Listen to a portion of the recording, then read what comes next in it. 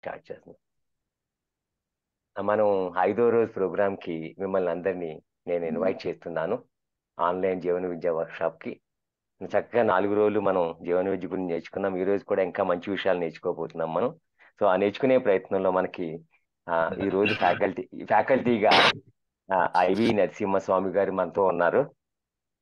So Narasimhaswamy గారు core team member and facilitator of CHDHC అండి. Sir he did BTech Triple E from Bapuji Engineering College, JNTU, Hyderabad, and also did MTech in Power Systems from NIT Warangal. And right now, Swamigari is pursuing PhD from JNTU, Hyderabad. Presently, Swamigari is working as an assistant professor in the Department of Triple E, MESR Engineering College, Hyderabad. Sir, since 2016, he has been on the journey to understanding Jeevan Vidya, human values, and living according to them. Sir is a core team member of CHDHC. Sir also acted as a resource person for the Universal Human Values program of ASWA, and is also a coordination committee member for UHV ASWA. Sir is also a member of CHDHC. And Sir got so many recognitions. Sir has done excellent service for last 10 years for Jeevan Vidya promotion, and is also a secretary at Amma Social Welfare Association. స్వామి గారు, ఈ introduction తో మిమ్మల్ని నేను ఈ online జీవన విద్యా course కి మిమ్మల్ని ఇన్వైట్ చేస్తున్నానండి హృదయపూర్వకంగా. Please take over sir. Thank you అండి రాజు గారు, thank you so much. Thank you అండి. Okay, right. నా వాయిస్ అందరికి క్లియర్ గా ఉందండి? నా వాయిస్ బాగుందండి, క్లియర్ గా ఉంది. ఎస్ అండి. సో ఇది ఐదో రోజు కదండి మన work shop. So welcome you all for the 5th day of our work shop. So ఇక్కడ మనము డిస్కస్ చేస్తున్నాం కదా, ఈ సబ్జెక్ట్ ఎట్లా అంటే ఒక సిలబస్ కైండ్ గా ఉంటుందండి. సో అలా స్టెప్ బై స్టెప్ డిస్కస్ చేస్తూ వస్తున్నాం కదా. ఐ హోప్ అందరూ రెగ్యులర్ గా అటెండ్ అవుతున్నారని అనుకుంటున్నాను. సో ఏదైతే కాన్సెప్ట్ డిస్కస్ చేశారో అవన్నీ స్టెప్ బై స్టెప్ వస్తుందండి. ఈ రోజు మన కాన్సెప్ట్, నేను చెప్పబోయే కాన్సెప్ట్ ఏంటంటే, సో మీరు ఫస్ట్ నుంచి చూస్తే హ్యూమన్ బీయింగ్ నుంచి రిలేషన్షిప్కి వచ్చారు, తర్వాత సొసైటీ అండ్ నేచర్ అలా వెళ్తుందండి. ఈ రోజు నేను డిస్కస్ చేసే టాపిక్ ఏంటంటే ensuring the harmony at the level of the society అండి. సొసైటీలో హార్మోనీ ఎలా ఇన్ష్యూర్ చేయగలము, అసలు నా పాత్ర ఏంటి, అసలు ఎలా ఉంటుంది, అసలు సొసైటీ అంటే ఏంటి అనే దాని గురించి మనం డిస్కస్ చేద్దామండి. దానికంటే ముందు నిన్న మొన్న చాలా రోజులు నేర్చుకున్నారు కదా, అన్ని విన్నారు కదా. మీకేమన్నా డౌట్స్ ఉంటే ఇప్పటి వరకు, నేను జస్ట్ మనకు 1.5 hours ఉంటుంది కాబట్టి టైము, మీకు ఏమైనా డౌట్స్ ఉంటే అడగండి. 1 or 2 questions తీసుకుంటాను, దాని తర్వాత నేను ఫర్దర్గా కంటిన్యూ చేస్తాను సెషన్.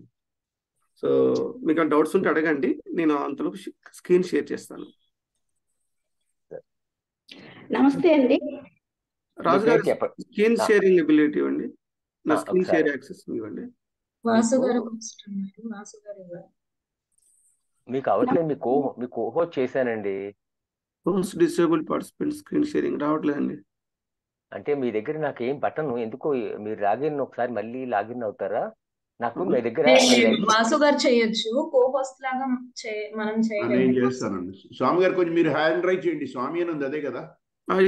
స్వామి అదే. ఓకే, చేయండి సార్. వాసు గారు చేస్తున్నాను. మేడం మీరు అడుగుతున్నారు? చేశానండి. నమస్తే అండి. నమస్తే అమ్మా. నమస్తే. నా పేరు స్వర్ణలేలండి. అవ్వట్లేదండి, ఒక్క నిమిషం. ఇప్పుడు వచ్చింది. Okay, right. ఓకేనా, స్క్రీన్ కనిపిస్తుంది కదా? కనిపిస్తుంది. స్వామి గారు కనిపిస్తుందండి. Harmony in the society. Very nice. Okay, right. చెప్పండి అమ్మా. నమస్తే అండి. నిన్న చెప్పారు కదండి, మనం సొసైటీలోని మనం కూడా కొంచెం ఎదుటి వాళ్ళని అర్థం చేసుకుంటూ మనం వాళ్ళకి కూడా రెస్పెక్ట్ ఇచ్చి మనం మూవ్ అవ్వాలని. అది ఇప్పుడు దాకా లైఫ్ లో జరుగుతూ వస్తుందండి. అయితే నాకు నచ్చిందని కాకుండా ఎదుటి వాళ్ళకి, అంటే నా ఫ్యామిలీ మెంబర్స్ అనుకోండి, నా చుట్టుపక్కల వాళ్ళు అనుకోండి, వాళ్ళకి ఇంపార్టెన్స్ ఇవ్వడం ద్వారా నేను కొంచెం చాలా మిస్ అయ్యానేమో అని అనిపించిందండి. యా అంటే ఇది ఇందాకే సార్ చెప్పారు, వాళ్ళు అడిగింది ఈ రోజు చేసి మనం అడిగింది రేపు చేయాలని. కానీ ఒకసారి ఎదుటి వాళ్ళకి మనం గౌరవం ఇచ్చామనుకోండి, అది మనం అభిమానంతో ఇస్తున్నామని కాకుండా వీళ్ళు ఏదైనా చేస్తారు మనం చెప్తే, లేకపోతే వీళ్ళకి ఏమీ తెలియదు అని ఒక లోపు కట్టి వాళ్ళ మాట చెల్లించుకోవడం ఇప్పుడు దాకా జరిగిందండి. అయితే టుడే ఆన్వర్డ్స్ నేను ఈ క్లాస్ అటెండ్ అయ్యాను కాబట్టి దానికి నాకు కొంచెం మంచి మోటివేషన్ కావాలని కోరుకుంటున్నాను. యా థ్యాంక్ యూ అండి. నైస్ అండి, గుడ్. సో దీనికి ఆన్సర్ ఉంటుందండి.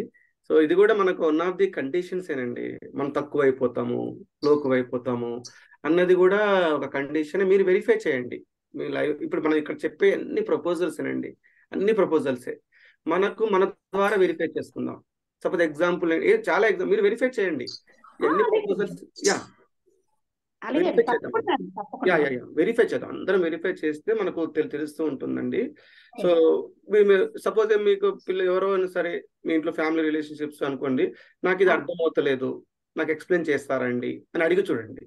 అంటే మామూలు ఎగ్జాంపుల్ తీసుకుంటున్నానండి. నేను ఏ ఎగ్జాంపుల్ తీసుకున్నా సరే to make the concept clear అండి. ఇప్పుడు దాకా జరిగిపోయింది వేరండి, కానీ ఫ్యూచర్ నేను ఎలా మూవ్ అవ్వాలని నేర్చుకోవడానికి అంతేనండి. అదే నేను దానికే కామన్ గా నేను ఆన్సర్ చేస్తున్నాను, కామన్ గా నేను మాట్లాడుతున్నానండి. అయితే సార్ మీరు ఇప్పుడు అంటున్నారు కదా, అది కూడా అయ్యిందండి. కాకపోతే ఏంటంటే మనం వాల్యూ ఇచ్చేసరికి అది వాళ్ళు మనల్ని చులకం చేయడం అనేది నేను ఫీల్ అయ్యాను అనమాట. అది అయితే టుడే ఆన్వర్డ్స్ ఈ రోజు నుంచి వాళ్ళకి వాల్యూ ఇస్తూ నన్ను నేను ఎలా వాల్యూ ఉంచుకోవాలి అని నాకు తెలియచెప్పని కోరుతున్నాను అంతే అండి. ఓకే, ఈ సెషన్ లో వస్తుంది, ఆన్సర్ వస్తుంది మీకు. తప్పకుండా సార్, తప్పకుండా. నమస్తే. శ్రావణి గారు హ్యాండ్ రైజ్ చేస్తారండి. Sir good morning sir. నమస్తే గుడ్ మార్నింగ్. నేను ఆల్రెడీ సభవరంలో అటెండ్ అయ్యాను సార్ సెషన్ మంది 3 days వర్క్ షాప్. అప్పుడు నిన్న యాక్చువల్ గా లాస్ట్ లో సెషన్ ఎండింగ్ అయ్యేటప్పుడు టైం కన్స్ట్రెంట్ వల్ల నేను గ్రాటిట్యూడ్ గురించి ఒక డౌట్ అడిగారు సార్ మ్యామ్ ఇప్పుడు ఎలాగైతే వాల్యూ గురించి అడిగారో, సో వాసు అంకుల్ కి పెట్టనమాట మెసేజ్, లైక్ అంకుల్ ఇది ఒక ఏంటంటారు, లైక్ మనం వాళ్ళ డ్యూటీ కదా, వాళ్ళు చేస్తున్నారు, మనం ఎందుకు గ్రాటిట్యూడ్ ఫీల్ అవ్వాలి, లైక్ మనం వాల్యూ ఇస్తున్నా వాళ్ళు వాల్యూ ఇవ్వడం లేదు కదా, వై షుడ్ వి వాల్యూ. ఇది చాలా మందికి క్వశ్చన్స్ రైజ్ అవుతుంటే, బట్ నా ఎక్స్పీరియన్స్ లో నేను చెప్తాను అంకుల్, నాకు మ్యాజిక్ బుక్ అనేది ఒకటి ఉంది సీక్రెట్ వాళ్ళది, అందులో 28 days ప్రాక్టీస్ ఉంది. అది చేయడం వల్ల లైక్ వాళ్ళు దాంట్లో చాలా డీప్ గా ఇస్తారు సార్. సో అందులో ఏంటంటే ట్రాఫిక్ లో నేను బాగా అది ప్రాక్టీస్ చేశాను అనమాట. లైక్ ఇప్పుడు మనం ట్రాఫిక్ లో వెళ్ళేటప్పుడు చాలా రష్ గా ఉంది ఇట్లా అన్నప్పుడు మనం ఎట్లా ఇరిటేట్ అవుతామో దాన్ని ఇంకా పెంచేవే మనకు ఎదురవుతూ ఉంటాయంట సార్. సో వన్స్ మనం ఒక్కసారి థ్యాంక్ఫుల్ గా, అంటే ఇప్పుడు ఎవరో ఒకరు మంచిగా వే ఇవ్వడము అలా ఉంటది కదా సార్. సో అక్కడ మనం అది టేకెన్ ఫర్ గ్రాంటెడ్ కాకుండా జస్ట్ ఒక్కసారి థ్యాంక్ యూ చెప్పుకొని ఆ ఫీలింగ్ తో మనం వాళ్ళకి మంచిగా ఉన్నప్పుడు అవే మనకి ఎదురవుతాయి. సో సేమ్ థింగ్ గ్రాటిట్యూడ్ అనే దాంట్లో కూడా మనకి వాళ్ళకి ఇప్పుడు మెయిట్స్ కి కూడా సరే, ఈవెన్ మనం ఇంటికి వస్తారు వాళ్ళు చేసుకొని వెళ్ళిపోతారు, బట్ ఎప్పుడైనా రాకపోతే మనం ఎంపథైజ్ అవ్వము, లైక్ ఎందుకు రాలేదు, టైంకి ఎందుకు రాలేదు, ఇలా అంతా మాట్లాడేస్తాం అన్నమాట. సో ఎంపథీ ఫీలింగ్ అనేది పోతుంది. వాళ్ళు కూడా మనుషులే కదా, వాళ్ళేం సండే సెలవు పెట్టట్లేదు, వాళ్ళకేవో పనులు ఉంటాయి. స్టార్ట్ చేశాను ఏంటంటే వాళ్ళ మీద ఎంపతి నాకు బాండ్ పెరిగింది సార్. సో అప్పుడు ఏం చేశానంటే నేను 2 పనులను పెట్టుకుని షేరింగ్ చేశాను అనమాట పని. సో వాళ్ళిద్దరికి పని షేర్ చేయడం వల్ల వాళ్ళకి వాల్యూ నా మీద ఉంటది, అమ్మగారు మా గురించి ఆలోచిస్తున్నారు అని. సో వాళ్ళకి ఏమైనా పని ఉన్నప్పుడు వేరే పని అమ్మాయి చేస్తుంది అనమాట నాకు. సో వాళ్ళ మధ్యలోనే ఒక ఫ్రెండ్షిప్ బాండ్ వాళ్ళకి ఫామ్ అయితే, సో ఒక గ్రాటిట్యూడ్ మనం చెప్పుకోవడం వల్ల ఇట్స్ లైక్ వాళ్ళ డ్యూటీ అయినా కూడా మనం వాళ్ళ మీద ఎంపథైజ్, ఆ బాండ్ ఫామ్ అవుతుంది. నిన్న సార్ చెప్పినట్టు హోటల్కి వెళ్ళినప్పుడు వాళ్ళ బాబు నాకైతే వెయిటర్ వస్తారు, నీకైతే ఓనర్ వస్తారు ఏంటన్నా అంటే, ఇట్స్ లైక్ బాండ్ మాట. మనకు ఆ బాండ్ అనేది మనం ఆ గ్రాటిట్యూడ్ ఇవ్వడం వల్ల వస్తుంది. సో వాల్యూ మనం ఇచ్చినప్పుడు వాళ్ళు వెంటనే మనకు వాల్యూ ఇవ్వడం లేదని చెప్పి మనం ఆపేస్తే, ఆ వాల్యూ అక్కడి నుంచి రాకముందే మనం ఆపేస్తే ఇంక అక్కడ ఏమీ ఉండదు కదా సార్. సో గ్రాటిట్యూడ్ అనేది మెల్లగా మనం ప్రాక్టీస్ చేస్తూ ఉంటే చాలా ఇది మాట. లైక్ ఇప్పుడు చాలా మంది ఫుడ్స్ ఫ్రిడ్జ్ లో పెట్టుకుని తింటారు కదా సార్. సో ఒక్కసారి మనకి ఆ ప్రాణశక్తి అవన్నీ మనకి మన ముందర మనకు అన్ని తెలిసేలాగా భగవంతుడు ఎప్పుడు పెడతాడు అంటే మనం ఆ గ్రాటిట్యూడ్ లోకి వెళ్ళినప్పుడు. సో మేము ఈవెన్ ఫుడ్ కి ఎప్పుడైతే థ్యాంక్ఫుల్ గా అట్లా అని స్టార్ట్ చేసామో, మేము నాన్ వెజిటేరియన్ నుంచి వెజిటేరియన్ ఫుడ్ కి, మళ్ళీ వెజిటేరియన్ నుంచి కూడా ఇంకా ప్రానిక్ ఎనర్జీ ఫుడ్ కి, లైక్ ఎట్లా అంటే వి విల్ బెటర్ సార్, మనతో పాటు పక్కన వాళ్ళని కూడా బెటర్ చేయడం. అంటే ఇప్పుడు ఆ ఫుడ్ లో కూడా మనం ఎలా న్యూట్రిషన్ గా తీసుకుంటామో సేమ్ అదే విధంగా పని వాళ్ళకి కూడా మనం అలానే పెడతాం అన్నమాట. మనం ఏం పాచిపోయిన ఫుడ్లు ఫ్రిడ్జ్ లో తీసి మనమే తినము, ఇంకా పక్కన వాళ్ళకి కూడా పెడతాం అన్నమాట. సో ఆ బాండ్ అనేది మనకు పెరుగుతుంది. సో నాకైతే ఆ ట్రాఫిక్ విషయంలో, ఆ ఫుడ్ విషయంలో, లైక్ ఏదైనా కూడా మనం గ్రాటిట్యూడ్ ఎంత ఫీల్ అవుతుంటే మనకు అంత బెటర్మెంట్ మనలో కనిపిస్తుంది మెయిన్ అనేది నేను గమనించాను సార్. సో వాల్యూ అనేది నాకు మేడం నిన్న గ్రాటిట్యూడ్ కి రెండింటికి మ్యాచ్ అవుద్దని చెప్తున్నాను. వాసు అంకుల్ ఈ రోజు సెషన్ లో చెప్పమన్నారు, అందుకని గ్రేట్ ఫీలింగ్ అండి. గ్రాటిట్యూడ్ అనేది గ్రేట్ ఫీలింగ్. నైస్. అది ఎక్స్ప్రెషన్ అంటే గ్రాటిట్యూడ్ ఇస్ అ ఫీలింగ్ మనలో కూడా ఉంటుంది. Expression but is a skill. ఎలానే express చేయొచ్చు. ఆ ఫీలింగ్ మనలో ఉంటే వి ఫీల్ హ్యాపీ అండి. నైస్ ఎక్స్పీరియన్స్ అండి. So okay, yeah. సో ఈరోజు నేను కంటెంట్ కొంచెం రీట్రేట్ చేసి నేను ముందుకెళ్తానండి. సో క్వశ్చన్స్ మీన్వైల్ తీసుకుంటాను నేను. ఓకే, సో స్క్రీన్ మంచిగా కనపడుతుందండి. Screen no voice. స్వామి గారి కనబడుతుందండి. మీ వాయిస్ కూడా బాగుందండి. యా, నైస్ అండి, థ్యాంక్ యూ. సో మనం ఇంతవరకు నేర్చుకున్నాం చూడండి. Human being is the coexistence of the body and self అని మనకు అందరు ఇన్ఫర్మేషన్ లెవెల్లో అందరికి వచ్చిందండి.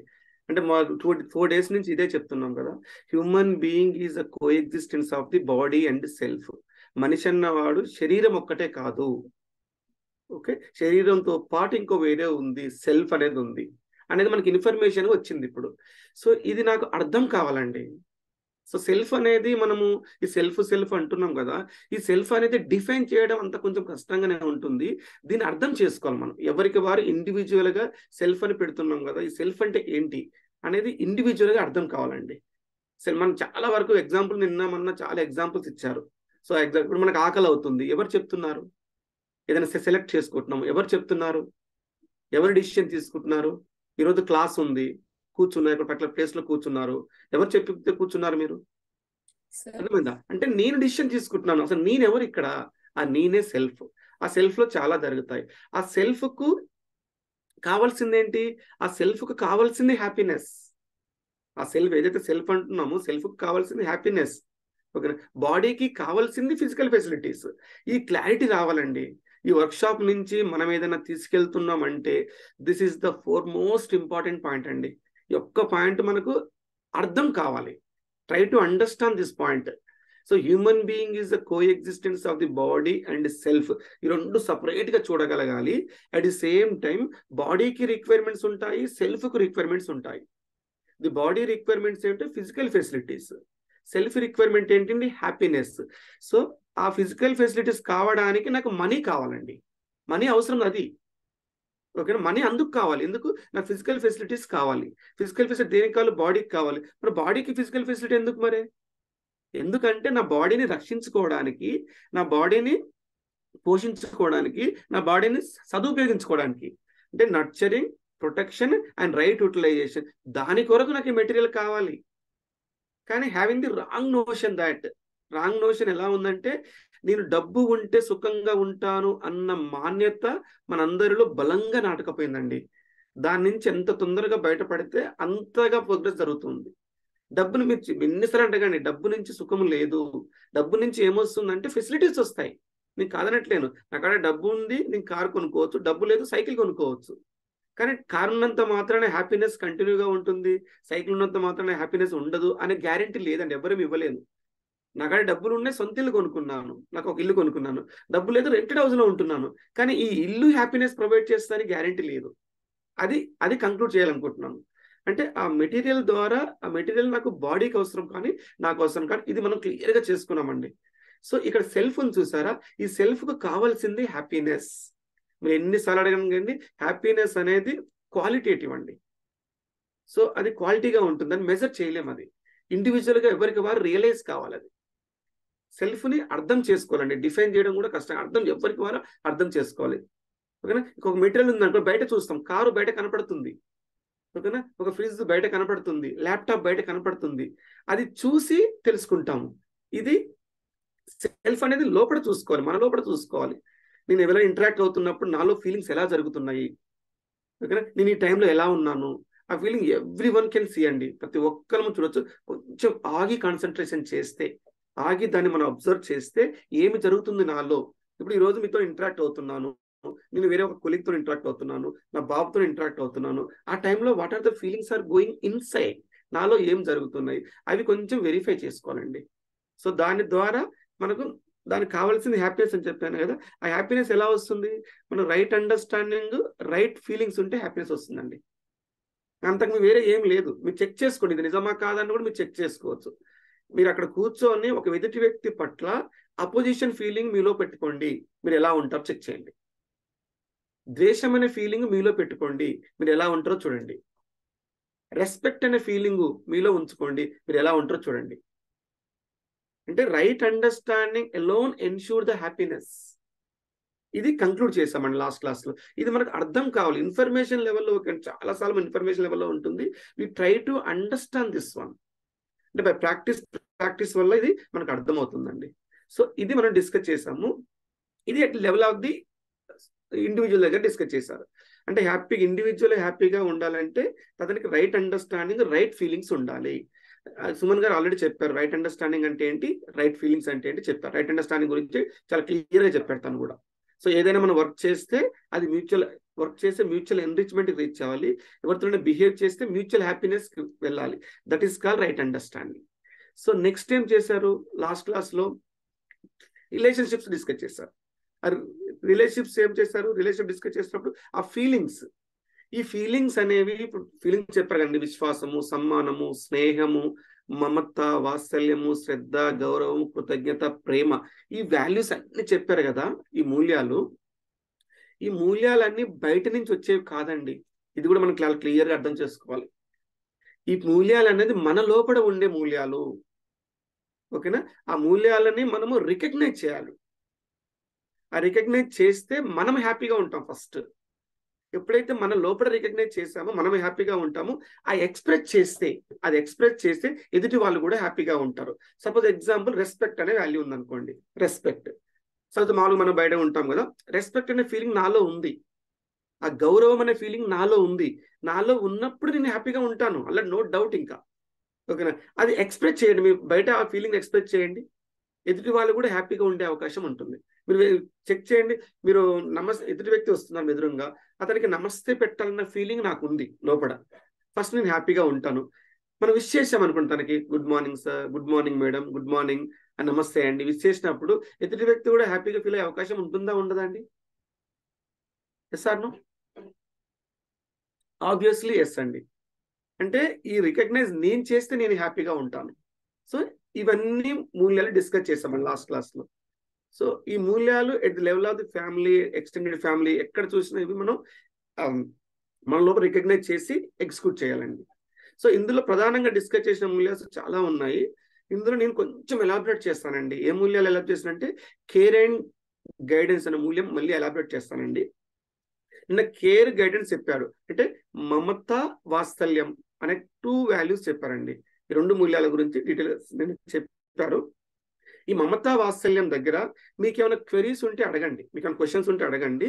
నేను దాన్ని బేస్ చేసుకొని నేను కొంచెం ఈ కంటెంట్ని ఎలాబరేట్ చేస్తానండి. ఈ ఫీలింగ్స్ అనేది బయట నుంచి వచ్చేవి కాదండి, నా లోపల ఉంటాయి. నా లోపల ఎప్పుడైతే నేను గుర్తిస్తానో అప్పుడు నేను హ్యాపీగా ఉంటాను. ఎప్పుడైతే మనం అన్హ్యాపీగా ఉంటున్నామంటే ఈ మూల్యాలలో ఏదో ఒకటి లోపం ఉందండి. ఎక్కడో ఒక దగ్గర మనకు ఈ మూల్యాలలో ఏదో ఒకటి ప్లే అవ్వట్లేదు. ఆ ప్లే అవ్వట్లేదు కాబట్టే నేను అన్హ్యాపీగా ఉన్నాను. అప్పుడు మనం ఏం చేయాలి? ఆగాలి. అంటే అప్పుడు అబ్జర్వ్ చేయాలి, ఎందుకు నేను అన్హ్యాపీగా ఉన్నాను అని మనం రియల్గా ఫోకస్ చేస్తే ఆ అన్హ్యాపీనెస్కి రీజన్ దొరుకుతుందండి. మన అన్హ్యాపీనెస్కి రీజన్ దొరుకుతుంది. ఎప్పుడైతే ఆ రీజన్ దొరికిందో, ఓకేనా, అదే అనమాట, ఆ కండిషన్ దొరికిపోతుంది, నేను ఎందుకు అన్హ్యాపీగా ఉన్నాను. దాన్ని అప్పుడు మనం ఏం చేయాలంటే రియాలిటీకి మ్యాచ్ చేయాలి, రియాలిటీతో కంపేర్ చేయాలి. రియాలిటీతో ఎప్పుడైతే కంపేర్ చేస్తావో ఆ మాన్యత, ఏదైతే షార్ట్ కమింగ్ ఉందో అది పోతుందండి. ఎప్పుడైతే ఆ అన్హ్యాపీనెస్ మనకు వచ్చినప్పుడు దీనికి కారణము నాలో ఉన్న షార్ట్ కమింగ్ కాదు, పక్క వాళ్ళు ఏదో అన్నారు, అందుకే నేను అన్హ్యాపీగా ఉన్నాను అనుకున్నప్పుడు ఏమవుతుందంటే ఆ ప్రాబ్లంకి మనం ఎప్పుడు ప్రోగ్రెస్ కాము. ఇంకా ఆ పక్క వాళ్ళు చాలా ఉంటూనే ఉంటారు. ఇంకా ఆ పక్క వాళ్ళు చాలా పక్క వాళ్ళు వస్తుంటారు, ఎప్పుడు వస్తూనే ఉంటారు పక్క వాళ్ళు, ఎప్పుడు మనం డిస్టర్బ్ అవుతూనే ఉంటాం. అలా కాకుండా ఎప్పుడైతే ఆ షార్ట్ కమింగ్ నాలో కనపడిందో అప్పుడు కొంచెం ఆగి ఎనలైజ్ చేయాలండి షార్ట్ కమింగ్ని. ఎందుకు నేను అన్హ్యాపీగా ఉన్నాను, ఆ రీజన్ ఏంటి, కొంచెం మన లోపల చూసుకుంటే ఆ రీజన్ దొరుకుతుందండి.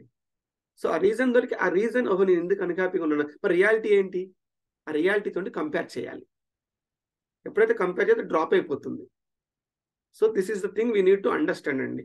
సో నా కోపం కానీ నా అన్హ్యాపీనెస్ కానీ పక్క వాళ్ళు కారణం కాదు, వాళ్ళు ఏదో చేస్తున్నారు, దాన్ని యాక్సెప్ట్ చేయట్లేదు, సంథింగ్ ఏదో జరుగుతుంది, దానివల్ల నేను అన్హ్యాపీగా ఉన్నాను. సో దాని నుంచి బయటపడడానికి అసలు రియాలిటీ ఏంటి అనేది అర్థం చేసుకోవాలి. సో ఇక్కడ కేర్ గైడెన్స్ అండి, మమతా వాత్సల్యం గురించి చెప్తాను.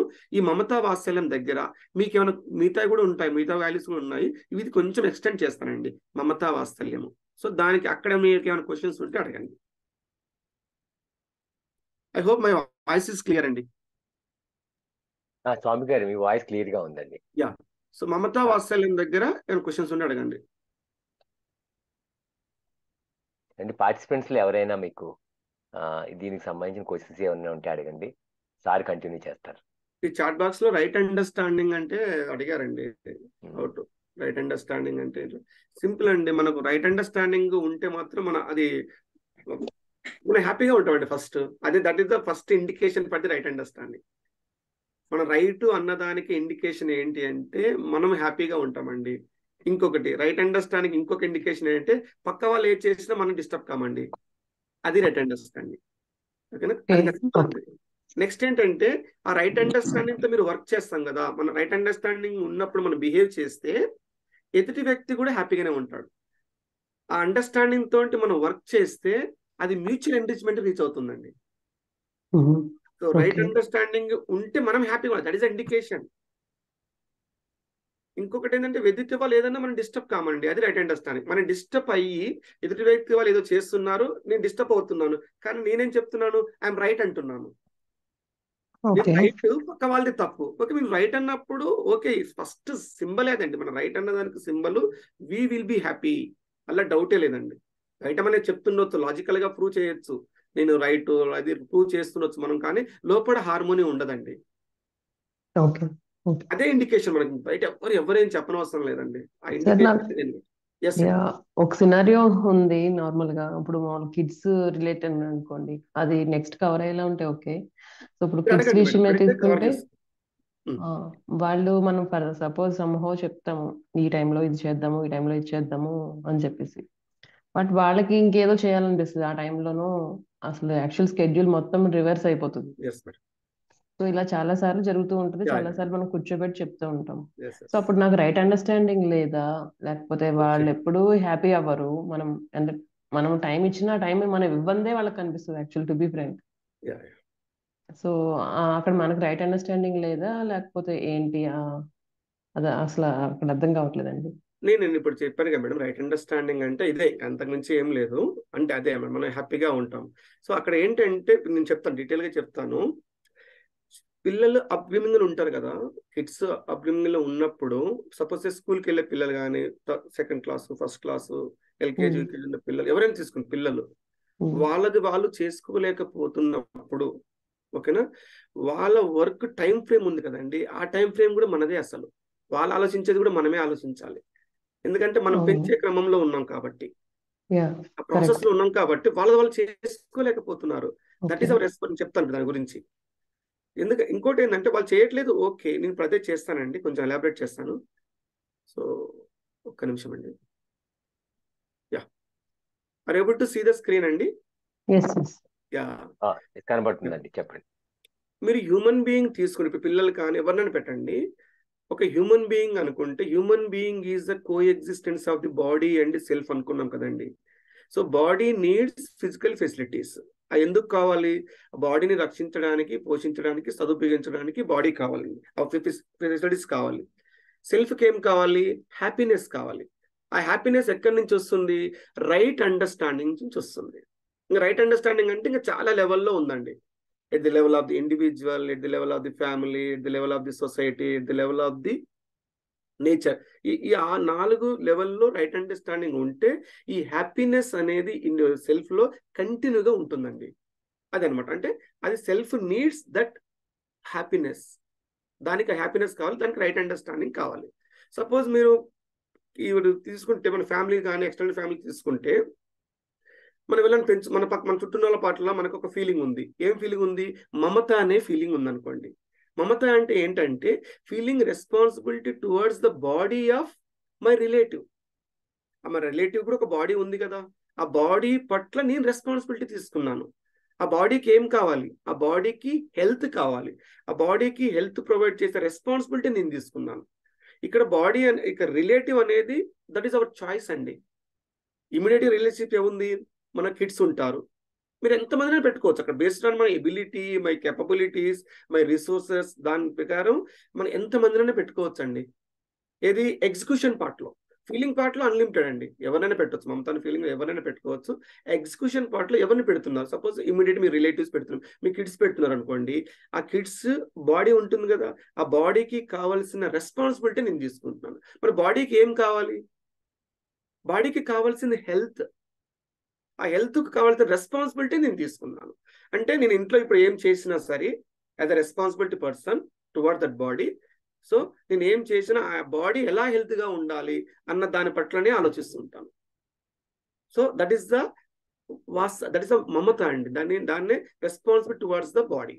నెక్స్ట్ వాత్సల్యం చెప్పాను కదండి. వాత్సల్యం అంటే ఆ బాడీ హ్యూమన్ బీయింగ్ ఏదైతే రిలేటివ్ అనుకున్నానో ఆ రిలేటివ్ కూడా సెల్ఫ్ ఉంటుంది కదా. మరి ఆ సెల్ఫ్కి ఏం కావాలి? మనం ఫస్ట్ కంక్లూడ్ చేశాము, every individual wants to be happy అనేది మనం ఫస్ట్ నుంచి కంక్లూడ్ చేసుకుంటూ వచ్చాము. సో ఆ సెల్ఫ్ కూడా హ్యాపీనెస్ కావాలి కదండి. ఆ సెల్ఫ్ కూడా హ్యాపీగా ఉండాలని ఉంటుంది కదా. ఆ సెల్ఫ్ హ్యాపీగా ఉండాలంటే ఎలా కావాలి? దానికి ఏమి ఇవ్వాలి? ఆ సెల్ఫ్ కూడా అండర్స్టాండింగ్ కావాలి. ఓకేనా? ఆ సెల్ఫ్ అండర్స్టాండింగ్ ప్రాసెస్లో ఉంది.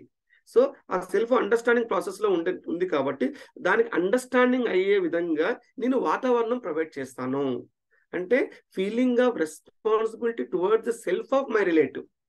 ఆ సెల్ఫ్కు రెస్పాన్సిబిలిటీ తీసుకున్నాను. ఈ ఫీలింగ్ నాలో ఉండడాన్ని, అంటే feeling of responsibility towards the self of my relative. ఎప్పుడైతే ఆ రెస్పాన్సిబిలిటీ తీసుకుంటానో ఓకేనా, అప్పుడు నాలో కలిగే భావమే వాత్సల్యం అండి.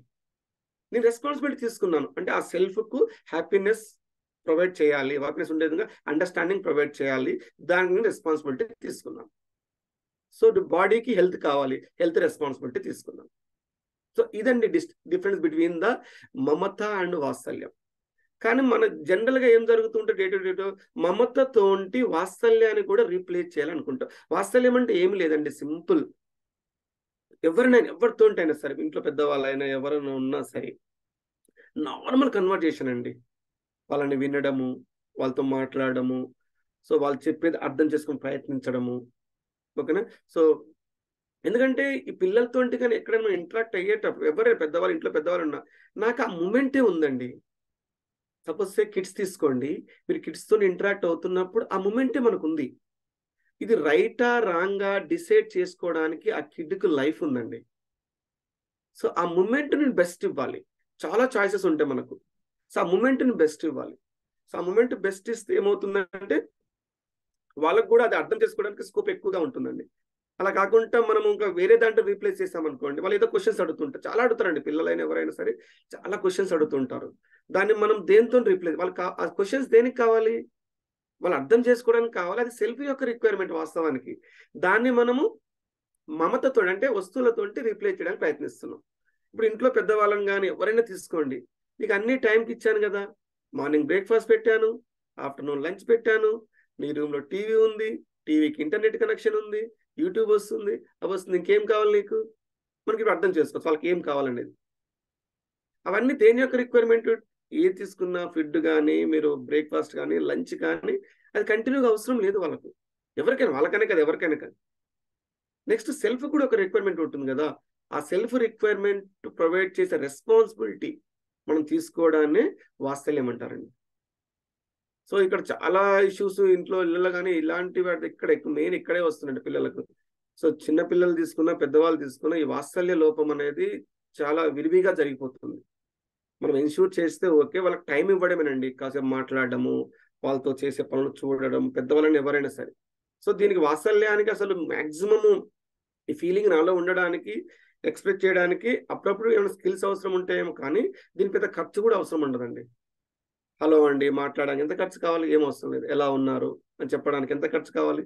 ఏం అవసరం లేదు కదా. సో ఇదే అండి మమత అండ్ వాత్సల్యము. ఇది క్లియర్గా డిస్టింగ్ చేసి మనం ప్రొవైడ్ చేయాలండి. మమతతోటి వాత్సల్యాన్ని, వాత్సల్యంతో మమతని రీప్లేస్ చేయలేమండి. ఎప్పుడైతే రీప్లేస్ చేయడానికి ప్రయత్నించామో అది బౌన్స్ బ్యాక్ అవుతుందండి. ఎక్కడ చూసినా అది బౌన్స్ బ్యాక్ అవుతుంది.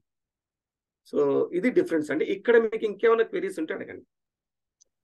Sir I continue sir. దాన్ని అంటే కొంత అర్థమైంది. I'm able to differentiate body needs and my relative self needs.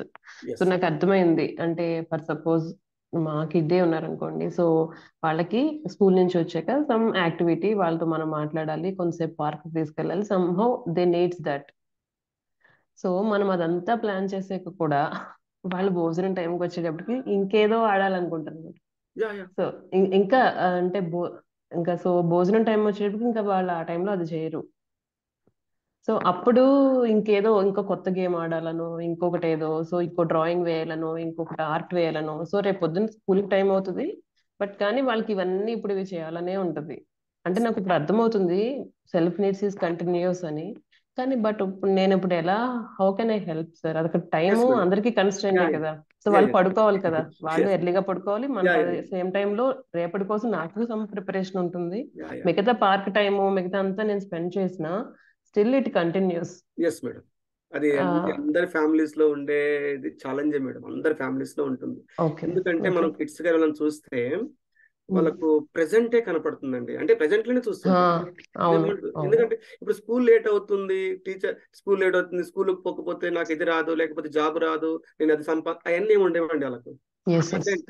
Present లో ఉంటారు, ఓకేనా. ఆ మూమెంటే వాళ్ళు చూసుకుంటారండి. సో అప్పుడు మనము ఏ కిడ్ లైనా ఇది కామన్ గా ఉంటుంది, ఎవరిలోనైనా ఇది కామన్ గా ఉంటుందండి. అది మనం స్కిల్ తోటి కొంచెం మనం చేస్తూ కొంచెం బ్యాలెన్స్ చేస్తూ ఉండాలండి. ఓకే. సో ఆ కిడ్ కి నేర్చుకోవాలంటే, సో అలాంటి పీక్స్ టైంలో నేను ఏ విధంగా ఇప్పుడు నుంచి ఏ విధంగా ఏదైనా మీ టూల్స్ మీరు సజెషన్ యూజ్ ఇస్తే చేస్తుంటారు మేడం, మీ ఏంటండి? టూల్స్ మీరు యూజ్ చేస్తారు ఏంటి? కొట్టడము, తిట్టడము, అరవడం చేస్తుంటాం కదా. So I cannot tell that is the right, we cannot give the justification for that. You can use the tool మీరు యూజ్ చేసుకోండి, కానీ దట్ ఈస్ నాట్ యూనివర్సల్. అది యూనివర్సల్ కాదు. ఎందుకంటే మనం హెల్ప్లెస్ సిచ్యువేషన్ లోనే అలాంటి చాయిస్ తీసుకుంటున్నామండి. అదే మనము అలా కూర్చోబెట్టి చెప్తాం సార్, అలాంటి పీక్స్ టైంలో కూడా చెప్తాం, కూర్చోబెట్టి చెప్తూ ఉంటాం మామూలుగా అప్పుడు కూడా. సో అప్పుడు అంటారు. కానీ ఇంకేమన్నా సజెషన్స్ ఉన్నాయా? So I don't want to get into beating are what ever, I really don't use. ఆ టైంలో చాలా, అంటే ఎవరి స్కిల్ వాళ్ళు ఉపయోగించి చాలా చేస్తుండొచ్చు మేడం. అంటే కొంచెం మనం అంటే ఆ టైంలో మనం బాధపడుతున్నాం, వాళ్ళని హ్యాపీ ఉంచలేకపోతున్నాము, సరే దారిలో పెట్టలేకపోతున్నాం అని మనం ఫీల్ అవుతున్నాం first of all. Correct madam, ఇది స్కిల్, ఇది కొంచెం మనం కేర్ఫుల్ గానే హ్యాండిల్ చేయాలండి. ఓకే. ఎలా ఉంటుందంటే మేడం, ఇప్పుడు మీరు చిన్నప్పుడు ఇంట్లో అమ్మ వాళ్ళని అడిగితే తెలుస్తుంది, మనం చాక్లెట్ కి ఏడ్చాము, ఓకేనా, ఇప్పుడు ఏడవట్లేదు, ఓకేనా, ఇప్పుడు మనం ఏడవట్లేదు. ఇప్పుడు పిల్లలకు అది కనపడుతుంది అన్నమాట, ప్రజెంటే కనపడుతుంది. అంటే ఏది ఇప్పుడు దానికి ఏడవట్లేదు కదా, అది చాక్లెట్ కూడా ఉంది మనలో, ఇప్పుడు దానికి మన ప్రయారిటీస్ మారిపోయాయి. వాళ్ళు ఎవాల్వింగ్ ప్రాసెస్ లో ఉన్నారు కాబట్టి వాళ్ళ ప్రయారిటీస్ అదే కనపడుతుంది ప్రస్తుతానికి. But only what we can do, we can provide the environment only. Environment provide చేయగలం. ఎందుకంటే ఇప్పుడు మనం ఇక్కడ కొంచెం నిజమండి, ఇక్కడ మనం మిస్టేక్ చేస్తే యాజ్ ఎ పేరెంట్ కానీ కొంచెం మనం కాన్షియస్ లేకపోతే మన నెక్స్ట్ జనరేషన్ కూడా మనము ఒక సీడ్ నాటిన వాళ్ళు అవుతామండి. ఎగ్జాంపుల్ ఏంటంటే, ఇప్పుడు నా చేతిలో పెన్ ఉందండి, ఓకేనా, పెన్ ఉంది, మా బాబు చేతిలో పాప చేతిలో పెన్ ఉంది అనుకోండి ఎగ్జాంపుల్. ఆ పెన్ను తీసుకెళ్లి బాబు గోడ మీద రాస్తున్నాడు పెన్నుతోటి, ఓకేనా.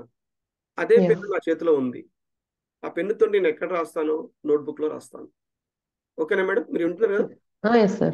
యా, అంటే ఇది వాతావరణం అని, అంటే పెన్నుతోటి గోడ మీద కాదు రాసేది, ఓకేనా, పెన్ను ఇలా కాదు యూజ్ చేసేది, పెన్నుని ఇట్లా పేపర్ మీద రాయాలి అనేది దాని విలువని మనం ఇన్కల్కేట్ చేసాం. దీని ఎగ్జాంపుల్ ఇంకా ఎక్స్టెండ్ చేస్తే ఏంటంటే, ఎదుటి వ్యక్తి కోపడ్డాడు, ఓకేనా, మనం కోపం లేదు.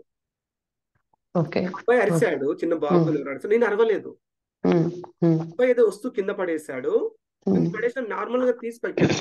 రీసెంట్ మా ఇంట్లో అయిందండి. మా బాబు బాల్ ఆడుతున్నాడు అనమాట. రీసెంట్ ఏంటంటే ఆడుతుంటే పైన ఒక డెకరేటివ్ ఐటమ్ ఉంటుంది, గ్లాస్ ఐటమ్, కింద పడిపోయింది. అంతే, ఇంక తీసేసాను పక్కన. ఇట్లా ఇంట్లో ఆడితే ఇలా అయితేనా తీసేసి పక్క పెట్టాను. అంటే అక్కడ మనం వస్తువు పగిలిపోయింది, ఓకేనండి, వస్తువు పగిలిపోయింది, కానీ ఆ చైల్డ్ ని మనం హిట్ చేసి సరి చేస్తే ఆ సెల్ఫ్ కూడా ఇది అయిపోతుందండి. ఇక్కడ మనం ఏంటంటే మీరు చెయ్యొద్దు అనట్లేదు, మీరు నేను ఖండించి అట్లా ఉండాలనట్లేదు, ఆ స్పర్ ఆఫ్ మూమెంట్ లో చేసేస్తున్నారు, ఓకే ఓకే, కానీ దట్ ఈస్ నాట్ యూనివర్సల్, అది ఫైనల్ కాదండి, అది రైట్ కాదు. ఆప్షన్ లేక ఎగ్జిక్యూట్ చేస్తున్నాము. బెస్ట్ ఆప్షన్ ఉంటే ఎందుకు ఎగ్జిక్యూట్ చేయమని, వేరే మంచిదే చేస్తాం కదండి. ఆ టైంలో మనం కనపడతలేదు, అందుకే మనం ఎగ్జిక్యూట్ చేస్తున్నాం. ఓకేనండి, ఇదేనండి. సో మనం బెస్ట్ ఇవ్వాలండి, మాక్సిమం బెస్ట్ ఇస్తూనే ఉండాలి, ఎప్పటికప్పుడు మనం బెస్ట్ ఇస్తూనే ఉండాలండి. సో ఆ ప్రాసెస్ లో వాళ్ళు నేర్చుకుంటారండి. అంతకంటే ఇంకా అంతకంటే వేరే ఉందో మీరు చెప్పండి. ఇంకా లేదు, నేను దానికోసమే అడుగుతున్నానండి. యా నైస్ అండి, నైస్. Okay, thank you. ఇంకొక అను గారండి. యా, అను గారు. సార్, లైక్ అంటే మీరు ఇప్పుడు చెప్పారు లైక్ మనం ఎప్పుడు బెస్ట్ ఇస్తూ ఉండాలి అని. లైక్ మనకి తెలుసు like we are giving our best, maybe అది రిలేషన్షిప్ లో కావచ్చు, లెట్స్ మేబీ ఆఫీస్ లో కావచ్చు, లైక్ ఏంటంటే what ever we can give we are giving.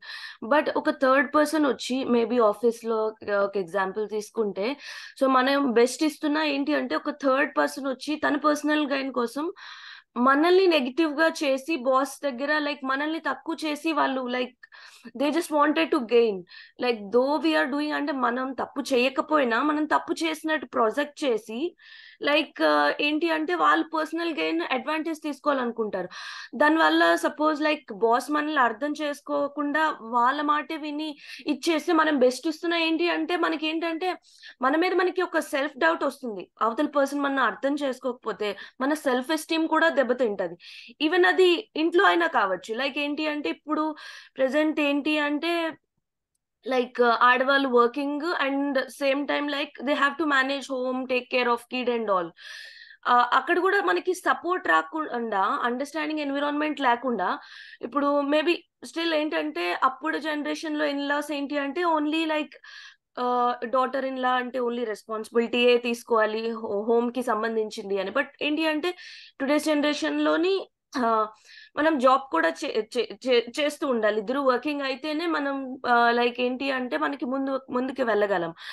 అలాంటప్పుడు మనం ఎంత చేస్తున్నా లేదు like you are not doing sufficient అని మన స్పౌస్ కి మనం ఇన్లాస్ మనం ప్రూవ్ చేసి స్పౌస్ మనల్ని అర్థం చేసుకోకపోతే ఇట్స్ ఆల్సో కైండ్ ఆఫ్ ఏంటి అంటే వాళ్ళు అది ఇంటెన్షనల్ గా కూడా చెయ్యొచ్చు ఒక్కొక్కసారి. Like so maybe so that like ఏంటి అంటే వాళ్ళ పర్సనల్ గెయిన్ కోసం. అలాంటి సిచ్యువేషన్స్ లో ఏంటంటే మనం ఎంత చేస్తున్నా అది సఫిషియంట్ ఉండదు. అది మన సెల్ఫ్ ఎస్టీమ్ మీద, మన వర్త్ మీద డౌట్ క్రియేట్ చేస్తుంది.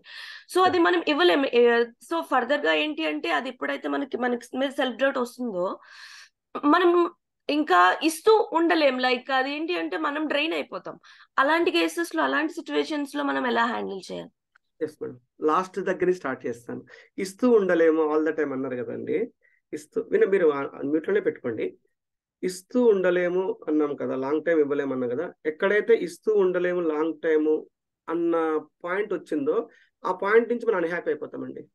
ఫస్ట్ థింగ్, లిమిట్ పెట్టామనుకోండి, ఇంతకంటే ఎక్కువ ఇవ్వలేము లిమిట్ పెట్టామనుకోండి, ఆ లిమిట్ దగ్గర నుంచి అన్హ్యాపీ అయిపోతాం. మీరు చాలాసార్లు చెక్ చేసి చూస్తే తెలుస్తుంది ఏంటి, enough is enough.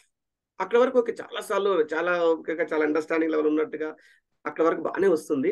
Enough is enough అన్న దగ్గర నుంచి చూడండి మన మూమెంట్, మనం ఎలా ఉంటాం లోపల, అక్కడి నుంచి పెయిన్ స్టార్ట్ అవుతుందండి.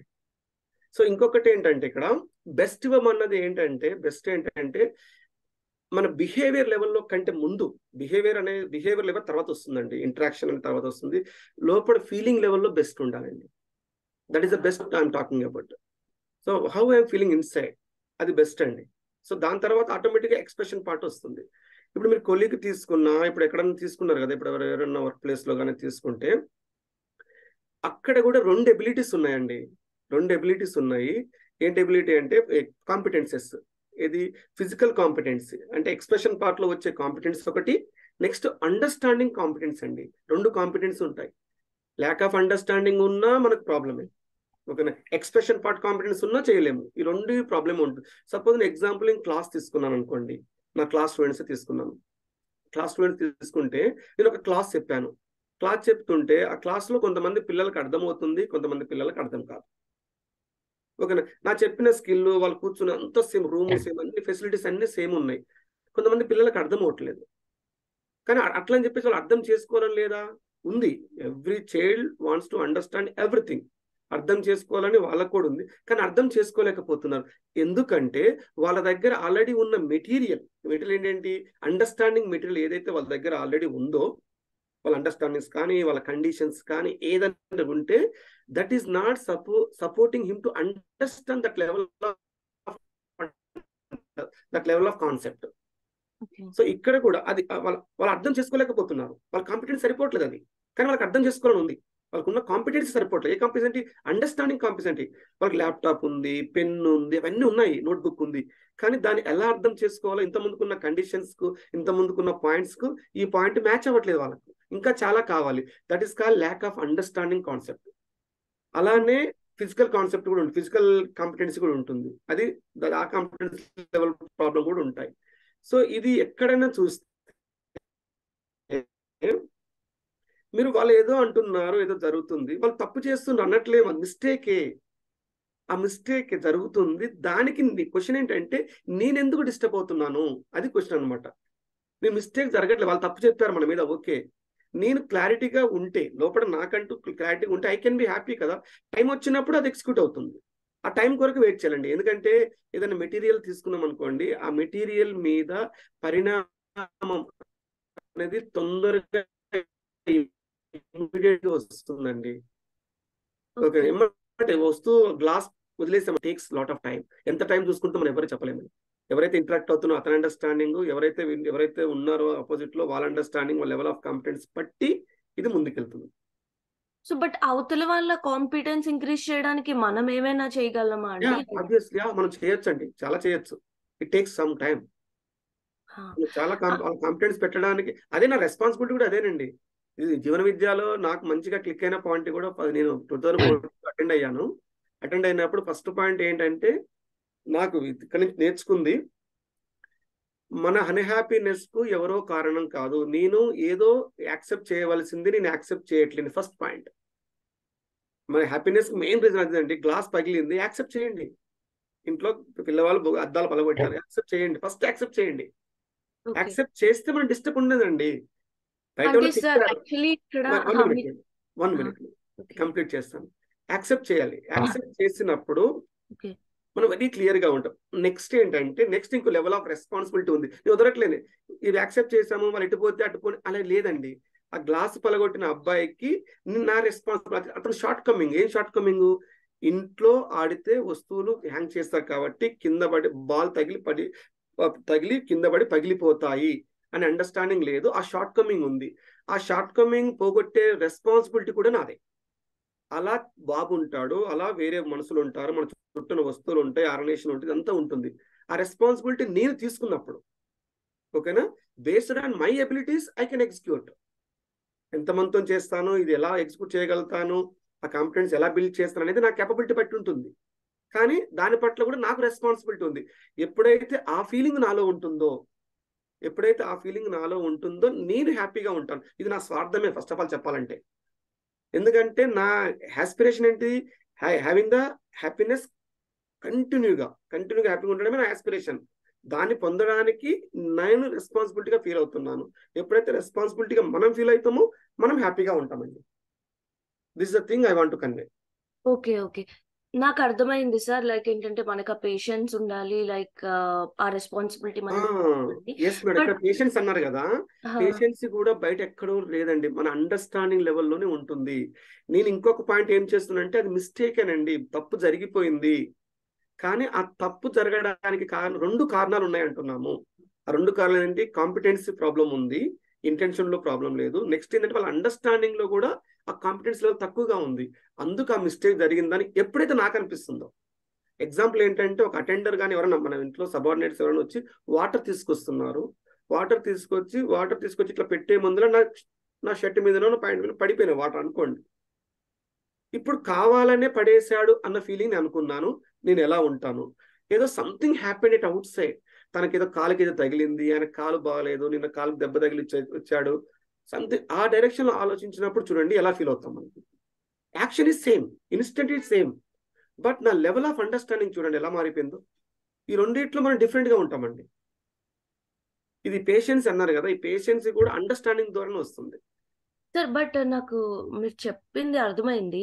బట్ ఇక్కడ క్లాష్ ఎక్కడ వస్తుంది అంటే లైక్ ఏంటంటే, సో మనం కంటిన్యూస్ గా ఇస్తుంటే అంటే మన దగ్గర ఆ ఎఫెక్షన్ అది తిరిగి మనకి వస్తేనే కదా మనం ఇవ్వగలం. మన ఇది దగ్గర ఇక్కడ పాయింట్ లేకపోతే మేడం, తిరిగి రాదండి. మీరు తిరిగి కోరుకోవడం వల్లనే వచ్చిన ప్రాబ్లం ఇది.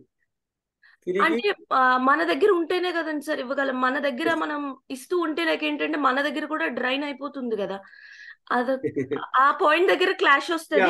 ఇది ఆన్సర్ వస్తుంది మేడం. డ్రైన్. ఇంకొకటి ఏంటి అంటే మనం ఫిజికల్ గా స్ట్రెయిన్ అయినప్పుడు మెంటల్ గా అంత పేషెన్స్ ఉండదు యాక్చువల్ గా.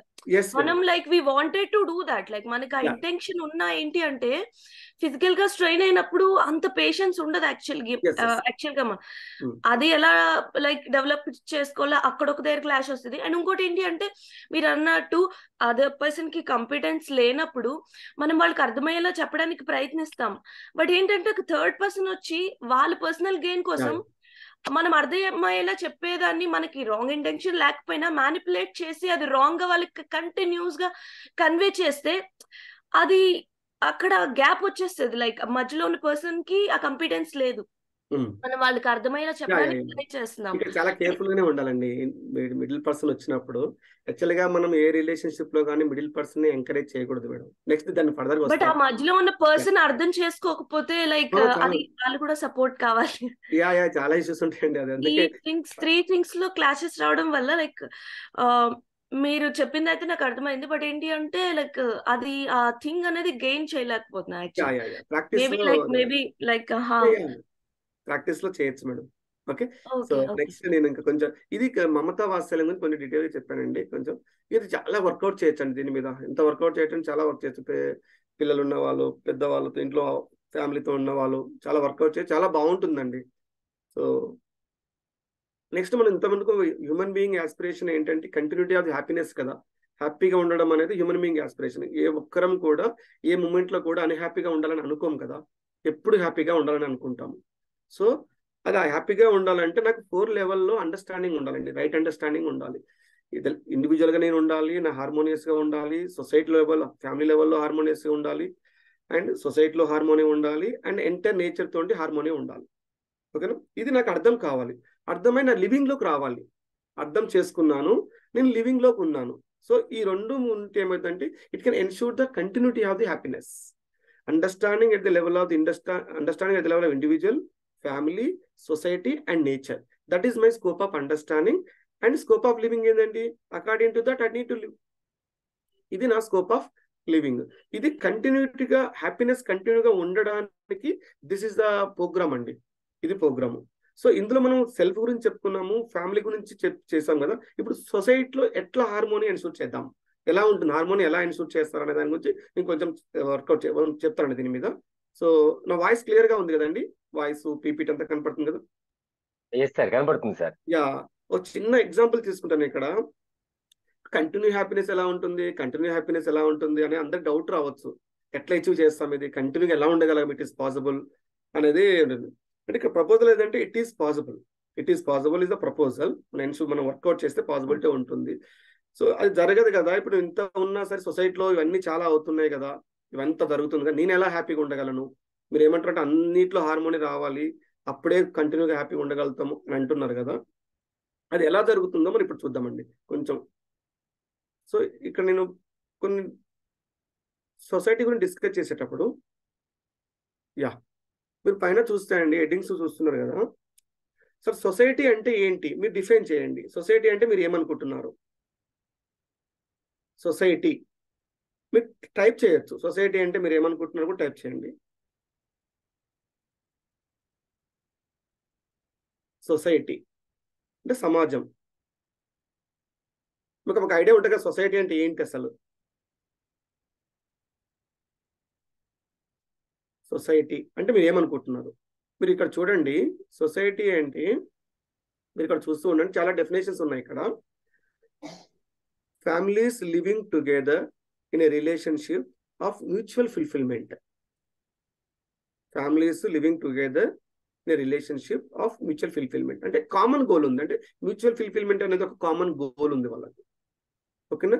నెక్స్ట్, ఫ్యామిలీస్ లివింగ్ టుగెదర్ అంటే families people living together but not in relationship of the mutual fulfilment. అందరు కలిసి ఉంటున్నారు, జనాలంతా కలిసి ఉంటున్నారు, కానీ మ్యూచువల్ ఫుల్ఫిల్మెంట్ అనే గోల్ వాళ్ళు లేదంటే డిఫరెంట్ గోల్ ఉంది, ఎవరి గోల్ వాళ్ళకున్నది. నెక్స్ట్ వచ్చేసి పీపుల్ లివింగ్ సపరేట్లీ, కలిసి ఉండట్లేదు, ఎవరికి వారే ఉంటున్నారు. ఎలా ఉంటున్నారు? అపోజిషన్ అండ్ స్ట్రగుల్ తో ఉంటున్నారు. సో ఈ మూడిట్లో సొసైటీ అంటే ఎలా ఉండాలి? ఫస్ట్ లా ఉండాలా, సెకండ్ లా ఉండాలా, థర్డ్ లా ఉండాలండి. Families living together in a relationship of mutual fulfilment. Common goal ఉంది, అంటే ఈచ్ ఫ్యామిలీకి ఒక కామన్ గోల్ ఉంది. ఏం కామన్ గోల్ ఏంటి? Mutual fulfilment. అంటే ఇది హ్యాపీనెస్ కావచ్చు, ప్రాస్పరిటీ కావచ్చు, అండ్ మ్యూచువల్ ఫుల్ఫిల్మెంట్ జరుగుతుంది. Families living together in relationship. Mutual fulfillment. People living together but not together. Yeah, first one.